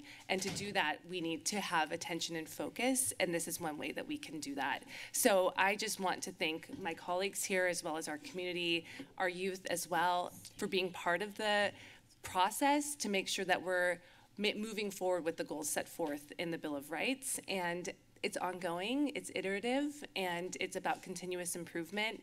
And this is the first of many, and it's foundational. And I'm really proud to have been a part of it, and really grateful to my colleagues in our community for that reason. So I'll hand it over to Councilmember. Thank you. So through this process, we had our very first State of the Youth community meeting, and it was really exciting to see representatives from various groups from preschool all the way up through college, and they gave a brief talk about what the experience is for children in this community at various ages, and then we had breakout sessions, and it was our first opportunity to have an event like this, and staff worked really hard. Lisa and Nicole put together a great format where there was a lot of engagement, and we got a lot of feedback from the participants, some of whom were parents, some of whom were kids. And it was just an awesome opportunity to just take a little pulse. And we know it was not a huge group, and we hope to have more events like this as the years go on. But it was an opportunity that got us some information that we're going to share in this report tonight. So with that, I think I'm going to go ahead and introduce Nicole to come on up, and she'll take it away from here. Thank you. Good afternoon. Good afternoon. I'm Nicole Young, and I recognize several faces up there on the dais. For those of you that may not know me, I'm Nicole Young. I'm a local consultant. I work with a number of nonprofit organizations, local public agencies, doing planning together and taking action together. And so I'm really pleased to be here this afternoon as you launch and release this first ever State of Child and Youth Wellbeing in the city of Santa Cruz. I feel really lucky to have been part of this project that was led by clearly some very passionate and knowledgeable council members who really held that vision and provided great feedback and really used their resources and relationships to make this a really good process. I loved the words that some of you used around it's iterative, it's taking the pulse, it's something to continue doing, it's ongoing, and really I feel like you just gave the presentation for me, so. But I do want to say that what I'm going to focus on today is not necessarily like walking you through specific data points.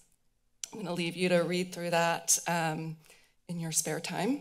But what I wanted to focus on today was what are some ways that you can use this report as a tool, as a policymaking tool, as a living tool for action. So if you go to the next slide, you'll see as Councilmember Kalantari Johnson started off saying that really this report itself reflects multiple frameworks and models that you as a city, as a council already use, that you already have adopted. And so this report was just an opportunity to integrate those and align those and be really specific about how they relate to each other. So you have your tremendous trend-setting Bill of Rights, right, which really is your statement about what the city believes in, what you stand for, what your goals are. And then this is layered with the core conditions for health and well-being, which is a model, a framework for defining and articulating vital conditions of well-being that need to be in place for every child and youth and family to be able to thrive. And that takes investing in programs and policies and partnerships, the whole gamut to be able to create those conditions of well-being. So in this report, the Bill of Rights and the core conditions are married together and then paired with data, community level data at a county level, state level, when it's available at a city-specific level, to really paint a picture of what does well-being look like for children and youth in your city right now. And so you'll see that when it's available, there are some symbols that indicate trends. So if you see a green plus sign, it means that the data is moving in the right direction compared to the previous time it was measured.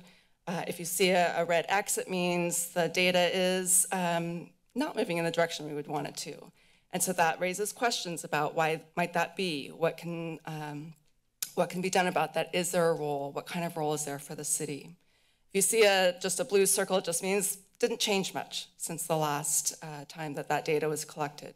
So together, there's a lot of information, a lot of data in the report.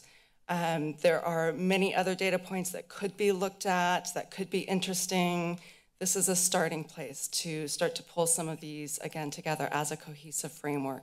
And it becomes especially powerful when you then combine that with the community insights that came out of the community meeting that Vice Mayor Golder was describing. So really, that's what we mean by the framework, combining all of those in a very explicit and intentional way. Go to the next slide. And the report can also be used as a policy tool. So when you take that framework and you pair that with a look at your current city investments and programs in relation to each of the rights in the Bill of Rights, in relation to the core conditions, in relation to the community insights, it starts to point to patterns and trends around strengths, gaps and challenges, and then opportunities for action. So opportunities for action for the city in terms of the kinds of partnerships that you develop or enhance, the kinds of programs you're investing in, either leading yourselves or in partnership with others, the kinds of practices or ways of doing business that you adopt as a city, the kinds of policies and budget decisions that you make as a council, as a city. So all of those could contain some opportunities for action. And then the real power, the next slide, is when you think about this report as both a framework and a policy tool together.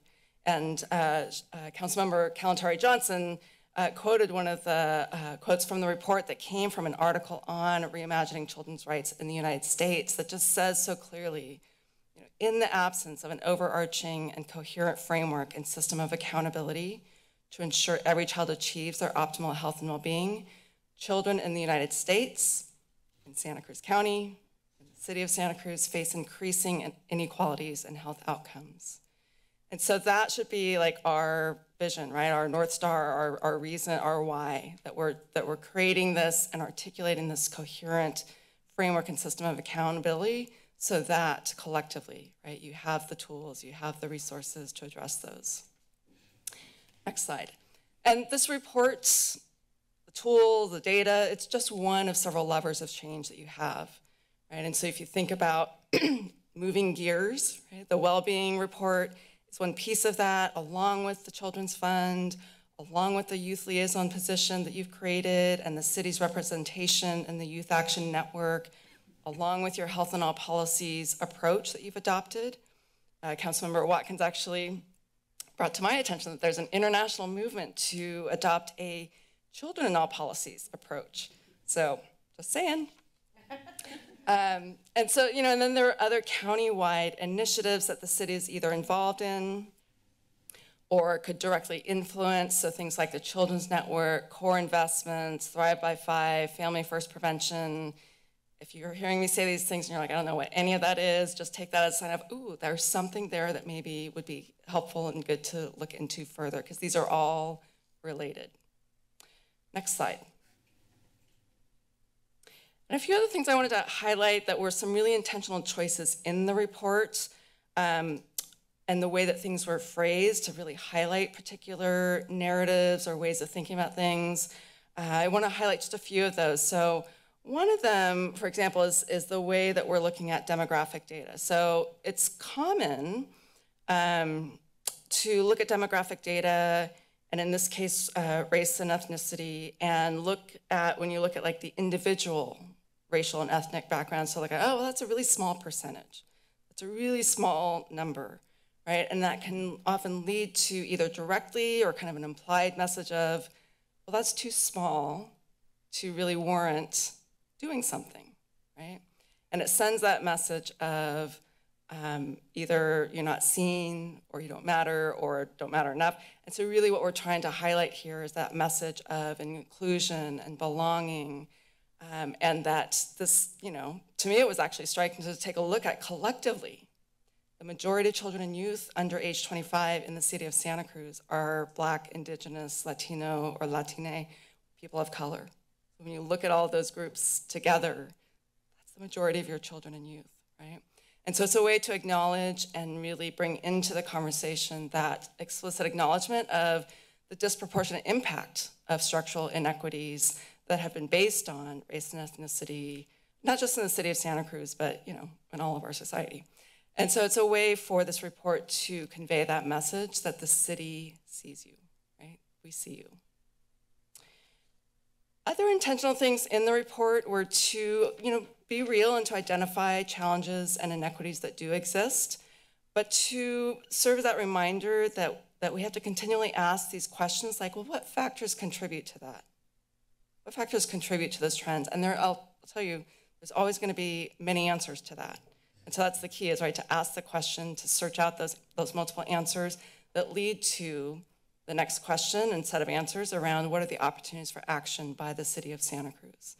So the example I'm showing on the slide here is a particular data point from the report that basically is saying when it comes to emotional wellness, that the percentage of students in Santa Cruz City Schools District, percentage of students who did not say that they experienced frequent or chronic sadness or hopeless feelings in the past 12 months, that percentage actually improved, meaning that fewer students are saying that.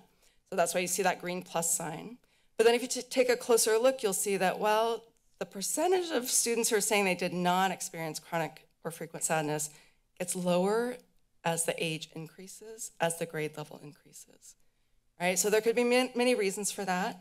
So the key, again, is to ask ourselves continuously, what factors contribute to that? And then what are the opportunities for action by the city? Next slide.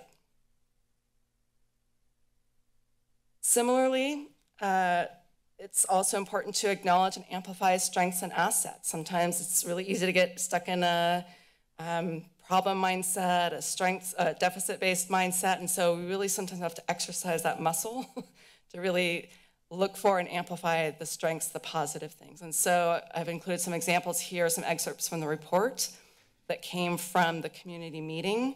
The first one in that kind of yellowish text box was actually a comment from someone in the meeting who said, well, yes, it can be concerning that there's an increase in need for mental health services.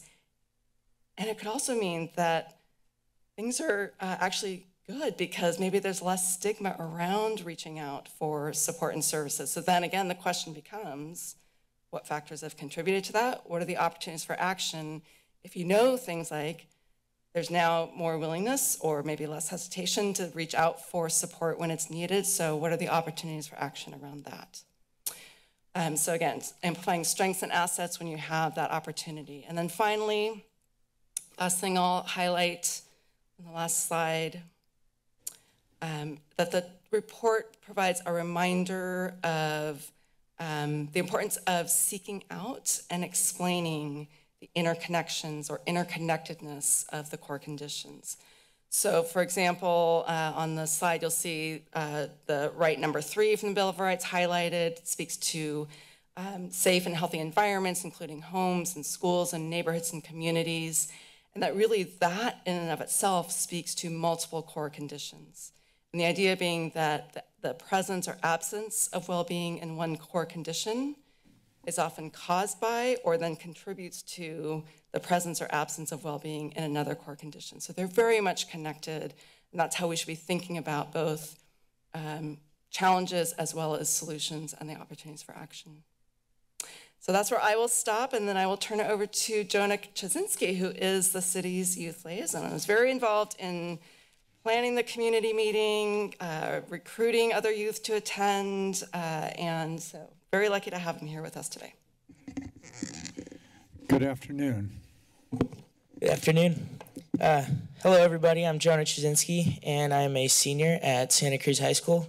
And as you heard, I'm also serving as the youth liaison for the city. It's been awesome getting to work on especially this project, setting up the youth summit that we had last spring, and eventually getting to speak here. It's great that to see that we're actually taking action, and just to see in the Bill of Rights too, you know, so much of our community relates to the youth, yet like Shebra said earlier, they can't vote. And it's cool that the people who can vote were able to set up a list of things that actually relate to the youth, kind of, you know, gifting them some rights in the Bill of Rights that relates to them. So there are still a few things that I want to reiterate from the youth summit we had in spring, and just some issues that are still going on that I'd like to highlight. And it was cool seeing in the report what has improved. First off, mental health. That's a big issue, you know, amongst everybody, but especially in the youth. We've seen a lot more issues come out during the pandemic and in COVID. We're lucky to live in such a beautiful place, but obviously there are a number of issues. And a lot of this actually relates to school. So I want to bring up, in school, we see a lack of motivation often. You know, it all kind of ties back to COVID and being schooled on our computers for 2 years. But yeah, so counseling in schools, I believe that that's something that I'd like to highlight a little more. One example of where we saw kind of a push on it is after the false code shooting in October, false school shooting in October. Afterwards, we really pushed forward counseling opportunities to help with kids' mental health. And I think that that push that our school administration did is what we should do all year long. I feel like we need that mental support, not just in times of crisis, but, you know, therapy's expensive. Not a lot of people want to do it. So I think having these little opportunities to just talk to someone in school is very helpful. And that leads to my next point that relates to academics is support and college help. So as a senior, I'm going through the whole exhausting process of applying to colleges and going through writing essays, etc. And I've noticed there's a lot of people that aren't really even aware of the process. And that's another way that I want our school to kind of step in more, is like actually set up meetings with students and say, hey, this is what's going to happen next year. Here's what you need to do. I'm lucky enough to meet with a college counselor and, you know, figure out the process, but a lot of people don't have that support. And, you know, as we're setting up the support for children in their childhood, I also think it's important to set them up for a better future once they are of voting age and can use their own voices. Also, physical health is a big thing. I saw in one of the reports, I don't know if it was on those slides we just had up, but a lot of, I didn't read the exact statistics, but I know that, you know, physical health hasn't been as highlighted in the past, and I believe that that is a big part of mental health. I'm a big surfer. I like doing jiu-jitsu, and I see exercise as a fantastic thing for mental health, and I'd like it if we could kind of give more opportunities for people to get involved in exercise, whether it's in school. You know, a lot of people, we have PE classes, but it seems like they're not a very, I don't know how it works, but I don't see a lot of people, I don't know a lot of kids that take PE. And I feel like that's just another aspect of health that really goes into not just mental health, but physical health too. Another point is, and this actually kind of relates to the past topic we had about housing, and this really relates to what I have heard from my community and my friends, you know, living on the Lower West Side. One big part of our social life is the Circle Church. And hanging out there, we play wiffle ball there during the summer. We bike around there at night, go in there and play basketball. And, you know, it's been beautiful to see all the art that's going on there. I'm not exactly aware of what the plan is as to that area if we're turning it into housing. But I just want to say that, you know, this is one topic that at least just me and my friends, you know, really care about. And, you know, having that as a center of our community that place holds great value to us. You know, we all grew up there playing basketball there. We'd have birthday parties there. So I just want to address that is it has a deep place in our hearts in the center of our neighborhood. And I don't know how far we are into the plan of what's going to happen with that place. But yeah. So that's about all the topics I wanted to cover. I just want to say again, it's been fantastic serving as the youth liaison, and I look forward to what we continue to do. I want to say a big thank you to Shebra for helping this and everybody on our meetings that we've had, but Shebra especially, as we've had our check-ins a couple times a month and just setting an outline for what we are able to do in this community for the youth. And thank you. Jonah, if you would, Jonah, come back here. Oh, thank you. That was terrifically well done. Thank you. It was a very, very good job. And I know this is part of a process, and thank you for being involved in it. Yeah, of course. Thank you. Articulate young man. Good work. Keep up that good work. Thanks. Thank you, sir. Good afternoon. Anyone else? So that's the end of the presentation. Yeah. End of the presentation. Questions or comments by council members? Vice Mayor. Thank you. I would just like to follow up on a couple of the points that Jonah brought up. where Santa Cruz City Schools is stepping up to address some of the things that you're concerned about. And so just so that you and the public are aware that there is social emotional counselors that are at all the secondary schools now. That's in addition to the regular counselors. We have full-time counselors at all of our elementary schools. We have a social worker dedicated just to the elementary school and social work interns that have been instrumental in helping children and youth. I do agree that there is a deficit in this community about outside counseling for students outside of school. So I think having more access to that in the community, whether you have insurance or don't have insurance, or you're on Medi-Cal, there's a real, lack of that. I also want to say that PE is only required till 9th grade. That's state law. Yeah, so that's where you are with that. And the Santa Cruz City Schools also added 2 directors to student services to take on this challenge, and really considers student mental health just a foundational part of a student's experience in Santa Cruz City Schools. They've gone on to include positive behavior intervention and support to the secondary. We've implemented that at the elementary school for about 10 years now. And second step, our social emotional learning program is also being started at the middle and high schools. And then they're piloting a new program where it's, and I forget the name of it, but they use it up in Sacramento, where you're able to do check-ins on a more frequent basis with students, asking some of those same questions that are on the social emotional health survey, and you can customize them and change them, and then you can immediately disaggregate the data based on socioeconomics, race, grade level, all sorts of things, and then target and intervene when needed. And so that's something that's really exciting, and we're moving forward with. But I do thank you, Jonah, for those comments and questions. Thanks. Thank you, Madam Vice Mayor. Other questions, comments? The members, Ms. Brown. I'll just take the opportunity to say thank you to my colleagues for your work on this, and to our staff for your work. This sounds, it's great to see some baseline information, and to really have the qualitative narrative around that really gives a picture of what the commitments are, what the needs are. And I just want to say to Jonah, thank you for serving in this role, and for stepping up to share your thoughts. Use that position, and I'm sure you will in your future. Keep pushing us to do better. Keep pushing, because we say it and we have that commitment, and then sometimes, or for a variety of reasons, things get lost. So keep pushing us. Keep coming back. Thank you. Further, Ms. Brunner is recognized.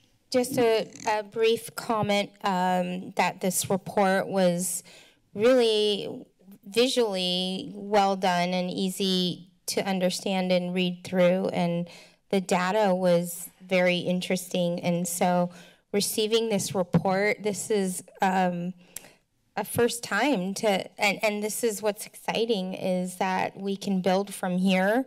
And this is a great starting point. So I know a lot of work went into this. So thank you to everyone who has put the work into this. And I just want to really emphasize the importance of healthy children, well-being, and their well-being.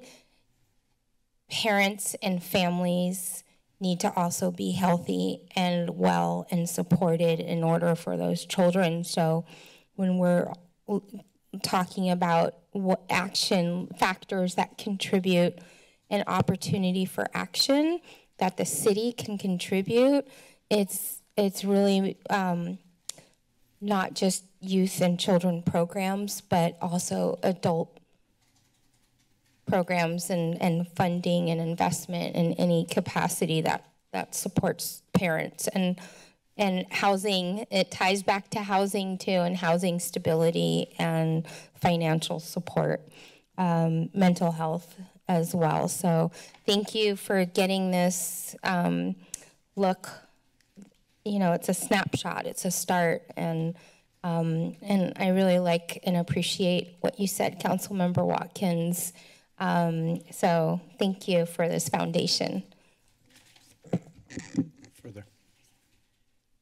When it's time, I'll have some wrap-up comments. You want me to make them now? Sure. Okay. I just have one more quick comment, and that is that I think that this also shows the community that it's a commitment to an upstream prevention of future homelessness and future, societal problems, and taking a big commitment into our youth. So that's all. Might be why you dedicated your life to this. Maybe. Thank you. That was part of my wrap-up. No, that's perfect. Matters back before the council. The mayor be glad to entertain a motion. Oh, do we? Okay, well, so I'll make a motion to accept the report. There's a motion. I'll second. Second by Ms. Watkins. And I'll just, oh, sorry. Please go ahead. I'm jumping ahead. Open on your motion. Just some wrap-up comments. I also want to just thank everyone involved in this report and in the process, and thank you specifically, Nicole and Jonah. We heard a couple of things from you, Jonah, around mental health, physical activity, social connectivity, safe spaces to be. That's what I heard. And you named it in the context of schools, because that's your experience, that's your life. You spend most of your life there. And I want to invite us to think about it in the context of the city and the role of the city, because we do have a role in each of those things that were named by Jonah, that were highlighted by Nicole, and that are in the report. What are the opportunities for action? What other questions do we need to ask ourselves on these data points and the points that Jonah brought up?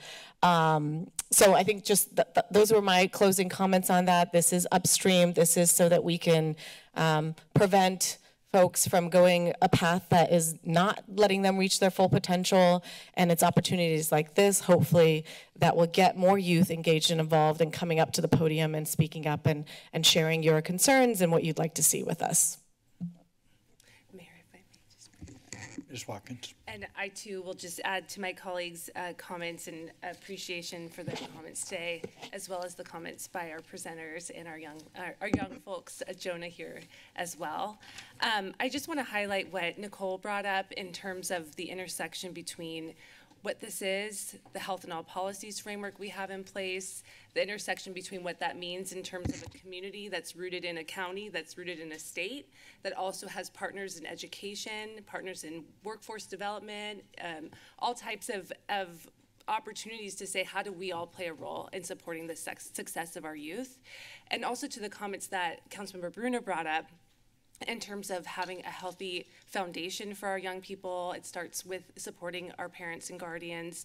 And one thing that we have in place because of the Children's Fund is relief for a parent looking for a scholarship, for example, to allow their child to participate in one of our Parks and Rec programs. And that relief helps their anxiety around affordability. It helps with the affordability imbalance that we see that plays out in housing. So it's all interconnected, and how we remember that in terms of where we reside and our role in the solutions to the interconnectivity to support the well-being and the upstream investments of our youth that was brought up by my colleagues. So this is a big issue, but we have a role, and this is a great celebration of our place and our contributions and our commitment to what can be possible here. So thank you very much, and thank you to all that made this possible. Thank you. Let me see if there are other comments folks wish to make. All debate having ceased, clerk will call the roll. We do have someone online for public comment. I'm sorry, excuse me. Thank you for pointing that out. Person online, good afternoon. Yeah, thanks. Gee, I thought you were going to skip us. Anyway, item 18 contains a youth report that indicates 2 to 5% of students in grades 7 to 9 identified their gender as transgender, and similar numbers said they weren't very sure. That's a clanging warning bell that all is not well with too many children's process of developing their identity, and they are confused. That amount of denial of biological reality is Looney Tunes. The survey indication between 19 and 30% have a sexual orientation other than hetero or are not so sure is another concern, especially since that age group has little to zero actual sexual discovery experience to preference. Both sound ridiculously high. Speaking of high, trans suicide rates are evidence of severe mental issues. I'm thinking these numbers indicate kids are being indoctrinated into thinking being queer is coolo, or it is also a manufactured easy group membership identity answer. Group identities are a valued piece of growing up, but most all groups have earned membership and the associated reward status like band, cheerleading, sports, all that stuff. The LGBT so-called community has few to no membership performance requirements, but does have then these unearned rewards of being in an easy group membership, which is assigned them by cultural Marxists. Unlike other groups, even literally being rewarded in the council chambers, which can serve to plaster over, not resolve, the growing pains and emotional struggles in normal child development and identity discovery in some people. I watched the self-admitted non-binary drag queen Trashy indoctrinating children in public front and center on Pacific on Saturday, surrounded by, it looked like, queer activists with Antifa-like rainbow umbrellas, reality check, it wasn't raining, and the usual pride regalia, talking fairies and explaining queer terms to 5-year-olds. Real drag queens know their men. While what occurred was not as inappropriate as public school youth queer crusading indoctrination, it did seem to be purposely the maximum reach public display possible, touching at times on queer ideologies, displaying symbols, and ideas directed at extremely young children.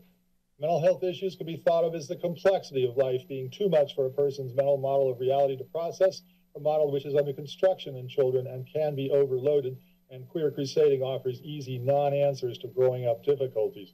It makes me wonder about the health and wellness children's events and the Parks and Rec fall activity guides, such as Gender Neutral Kids and Friends Club or the LGBTQI teen hangout. When gender affirming becomes trans crusading, mentored by unqualified children, no less, instead of mental health counseling for those who need it, yep, we have an overload of 10% of children with gender confusion. And lastly, hey, when are your presenters going to learn not just to read their slides? Thanks. Thank you, sir. Anyone else online? Person online, good afternoon. Good afternoon, everyone. This is Sarah Emmert. I'm the Director of Community Impact with United Way of Santa Cruz County. I want to acknowledge those that had a role to play in moving forward the city's Children and Youth Bill of Rights, all that went into this report. And some notable things that I wanted to name. I really appreciated Councilmember Golder explicitly saying that this is about an upstream approach. When Nicole mentioned the levers for change piece, the racial equity points highlighted in the report, as well as all of your commitments to turning the Bill of Rights into action. Santa Cruz City's efforts are raising the bar for other jurisdictions in this county. As Councilmember Kalantari Johnson mentioned, shortly after Santa Cruz City passed its Bill of Rights, the county passed it, and then most recently Capitola City. Over the past year, the Children's Network has prioritized 3 of the county's Children and Youth Bill of Rights and is doing a deeper dive into them, exploring ways to operationalize them. We, as well as the other jurisdictions, can learn a lot from Santa Cruz City's process. We, as in the Youth Action Network and the Children's Network, are working with the other jurisdictions to pass the Bill of Rights as well. And in 2018, United Way published the County Youth Wellbeing Spotlight Report. We are excited to dive deeper into your state of child and youth wellbeing data, noting where positive change has occurred, as well we can continue to do better as a community to ensure that all youth are thriving. United Way is committed to elevating the work of Santa Cruz City and working alongside you to increase youth well-being in our community. You can count on us, including the Youth Action Network and the Children's Network, to support the city in getting the word out about ways for young people to get involved in the community and to encourage other jurisdictions to learn from Santa Cruz City's efforts. Thank you. Thank you very much. Ms. Bush, anyone else online? Okay, very good. Sir, please come forward. Good afternoon. Good afternoon. Hi. Hi. My name's Owen Lawson. I'm friends with Jonah Jasinski. We'll overlook that. Yeah. I just wanted to add a couple comments. Namely, you were talking about Parks and Recreation and getting more kids involved. That made me think is when I did junior guards with the Santa Cruz City, the majority of the kids were white. And the majority of them were from families that surfed and were already involved in the ocean, which is fine, but it does seem to be a little lopsided, and it could be helpful to have the same type of training that they do in junior guards integrated into maybe like Bayview. Like have a fire truck come by, teach them a bunch of things. I definitely learned so much from that, and it was very helpful in my life now. Another thing is, I forgot what I was going to say. That's it. Have a great day. Well, thank you so much. We really appreciate it. I was obviously kidding Jonah, but thank you both so much for being here. If you remembered your comment, go ahead. I just did. I was also thinking about that Jonah and I, we have very specific issues that affect us as friends and as being in the same group, but the issues that affect us don't really affect all the kids in Santa Cruz. It's a very limited view into the issues of the kids of Santa Cruz, and a lot of the kids don't even know this position exists. A lot of the kids don't know that they could contact Jonah and say, oh, this is an issue that I'd like to have resolved, and it gives you guys and Jonah a very limited scope of what the youth needs. It gives us a very, gives you some, but like Jonah goes to Santa Cruz High, I go to Santa Cruz High as well. What about Harbor High? What about PCS? There's a bunch of different schools, there's different organizations that are underrepresented, and that may just because this is a new thing, but it can change, I'm sure. Yeah, that's what I had to say. Thank you. I'm glad you remembered your second point. It was quite good. Thank you so much for being here. Good afternoon, sir. Yeah, hello. You know, I'll be brief. I didn't read the report. Sure seems like quite the Cinderella story. Not really the Cinderella story I'm getting from my friends who have high school kids about what's going on. So I'll read the report before I comment further. Good idea. Thanks. Good idea. Thank you very much. Further. Matters back before the council. Motion's been made, seconded. All debate having ceased, the clerk will call the roll. Thank you, Mayor. Councilmember Brown? Aye. Watkins? Aye. Brunner? Aye. Kalantari Johnson? Aye. Vice Mayor Golder? Aye. And Mayor Cooley? Aye. Motion passes and so ordered. Thank you all for your very fine work. Best wishes to you. We are under oral communication. I'm going to take the privilege of the chair to introduce Terrence Concannon, who just arrived here from Lake Havasu City and is now our brand new Visit Santa Cruz County Executive Director. Good afternoon. Welcome to the city. Thank you very much. I cannot tell you how excited I am, and it's not just because it's 79 here and it's 119 degrees when I left Lake Havasu City. No, I have had a history with Santa Cruz County. I discovered this county, I think in 1985. I was driving in my car in Southern California, and I heard a band called Camper Van Beethoven on K-Rock. And I loved the music so much that my buddies and I came up here. This is also the first place where I failed at surfing. I have failed at surfing 3 times, and I've given it up after those. This is the first place I did it, and the only place I've ever worn a wetsuit. But to be perfectly serious, I just want this body to know, and the people that are here and watching us on TV, that I'm super excited to be a part of this community. I moved here a week ago. It's been one of the best weeks of my life. I was able to get a place within walking distance of downtown. And for somebody who's lived out in the rural desert, it is so exciting to be able to walk and to walk to all these different conveniences. This is a fantastic county. It's a fantastic community. You guys should be very proud of all the things you've done. What I've heard here today is remarkable, and I'm really, really proud to be a part of this community. I will let you know that under my leadership, Visit Santa Cruz County will pay attention to every part of this county, every community. Tourism is one of the most gratifying forms of economic development. It's something I have basically given my career to. It's something I'm proud to admit I'm a total geek about tourism. I really believe in it, and I really believe that it's good for this community. The last thing I'll leave you with is under my leadership, Visit Santa Cruz County, our #1 customers, the ones that we care about the most, are the citizens and residents of this county. We may reach out to bring people into this community and to maximize our tourism revenue, but at the end of the day, I'm a citizen, my staff are citizens, and we believe in this county, and we will do everything we can to make this not just a better place for people to visit, but a better place for all of us to live. So thank you for having me. Mr. Concannon, thank you very much. Welcome to town. I know that a couple of your, if I understand it correctly, board members are right here. Nice to meet I'm you. sure they're Welcome. very happy to see you and to hear your very positive comments. Thank you, sir. Wonderful. Thank you again. Certainly. Please come forward. Good afternoon. Good afternoon, council members and mayor. My name is Jennifer Zeider. I live at 403 Seabright Avenue. I believe it's Councilmember Bruner's district, if I'm not mistaken.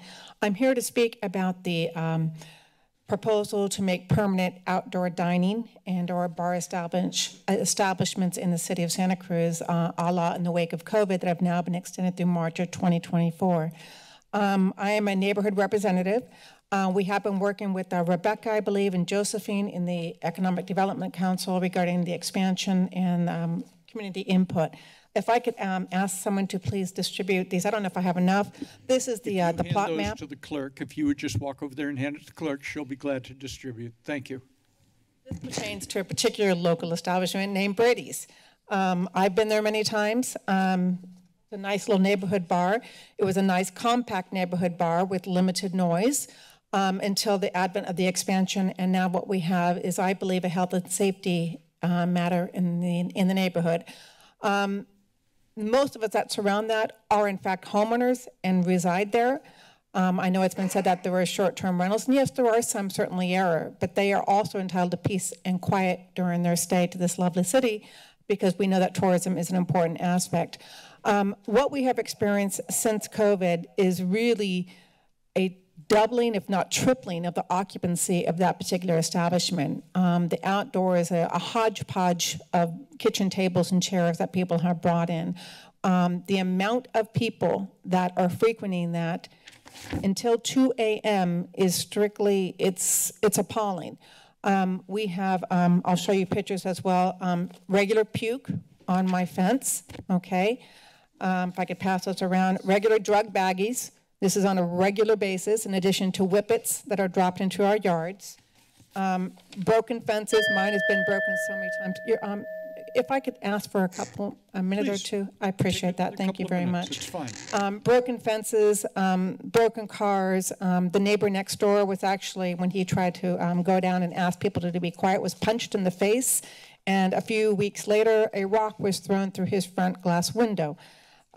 We have regular beer cans and other paraphernalia. I've seen condoms. I've seen people having sex when they walk in through a gate 2 doors down from Brady's. So what we have here is becoming a public nuisance.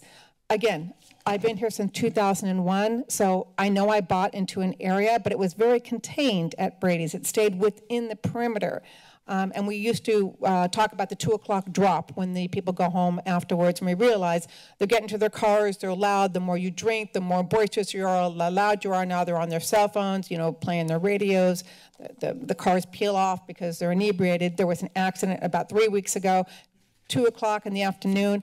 A patron leaves Brady's, gets into his truck, and goes down the street on Doane and crashes into a park sign in the middle of the day.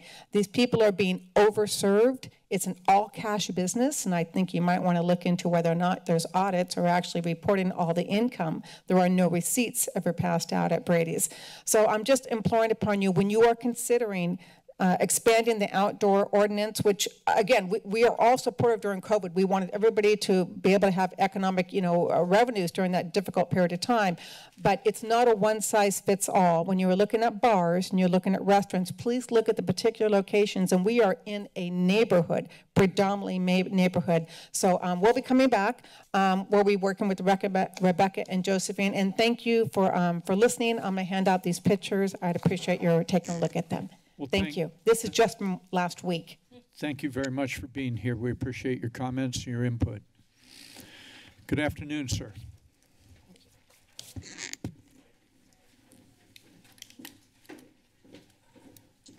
Hi, my name's James Ewing Whitman. Maybe the timer's going to work, maybe it's not. I said this would be a short meeting. So, I remember coming here on a Monday. It was kind of the end of March 2020. Picked up something. Said there was going to be a live meeting. Came on Tuesday, it was raining. And it's the first time that I really saw Andy Mills, really acting in an unfamiliar way. He seemed really like a panicked, frantic individual. I don't want to imitate him, but he seemed really panicked. That was the day of the plandemic, scamdemic, whatever you want to call it. So here it is, August 22nd, 2023, and there's a lot of information saying there's going to be another lockdown coming in September. And it's like the organizations are just being so transparent about what they're doing. You know, I spoke, I guess it was 2 weeks ago. I felt that most of the Western nations, including the United States, were in free fall. So I guess I'm just kind of here to say congratulations to all you guys for being done by 6. But if some, like, supposedly serious shit hits the fan in a month or so, I'm calling bullshit on it. That's all. So thank you. Well, thank you. Do we have anyone online, Ms. Bush? On our communications? Okay. First person online, good afternoon.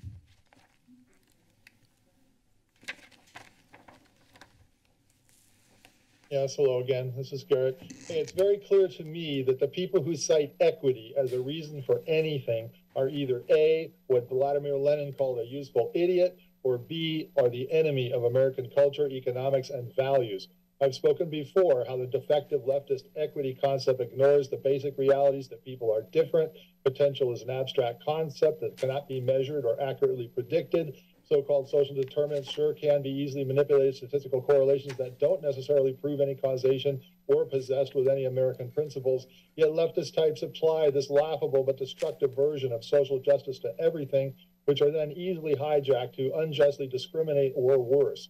Equity is a far-left concept of the woke that is at the core of the cultural Marxism threat that seeks a state-empowered or Mao-like cultural revolution using adoptive and inflated American grievances that is slowly destroying core, highly successful American values, culture, history, and economics.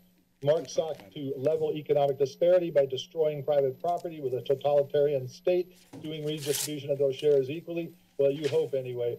Cultural Marxism similarly seeks to destroy any part of property or culture deemed by the woke as in any way a personal possession they assign a superiority to or having a higher status or even an average or normal status compared to other cultural systems and group identities.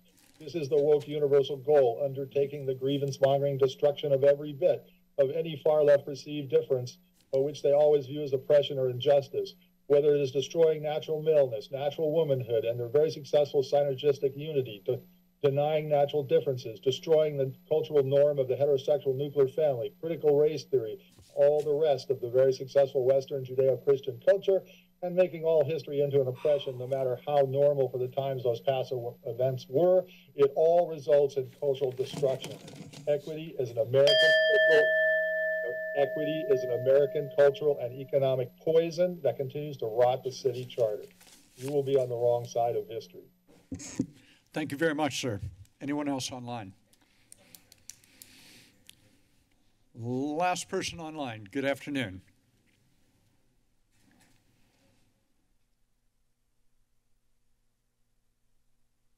Community members, police are continuing to remove homeless communities through force and threats of force.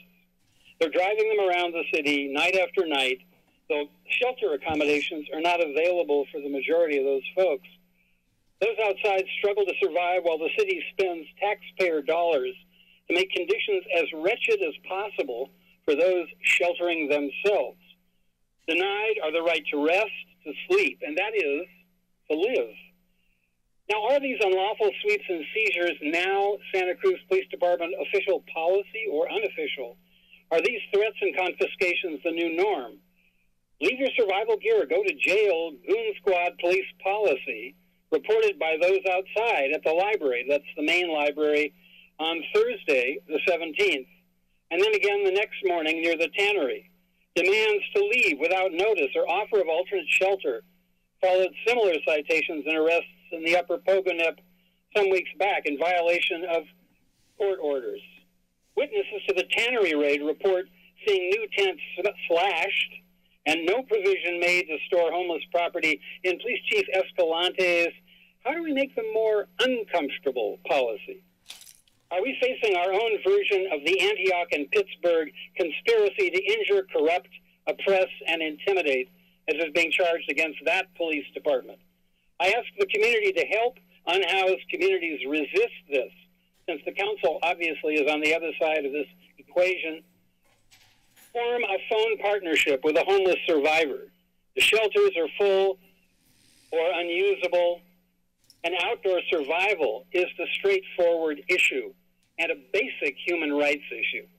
Paul Huff, Homeless United for Friendship and Freedom, at 423-4833 if you want to help out. Thank you, sir. Anyone else, Ms. Bush? Further business to come before the council, seeing and hearing none, a motion to adjourn would be, say it again? I have one thing to add from roll call. Please.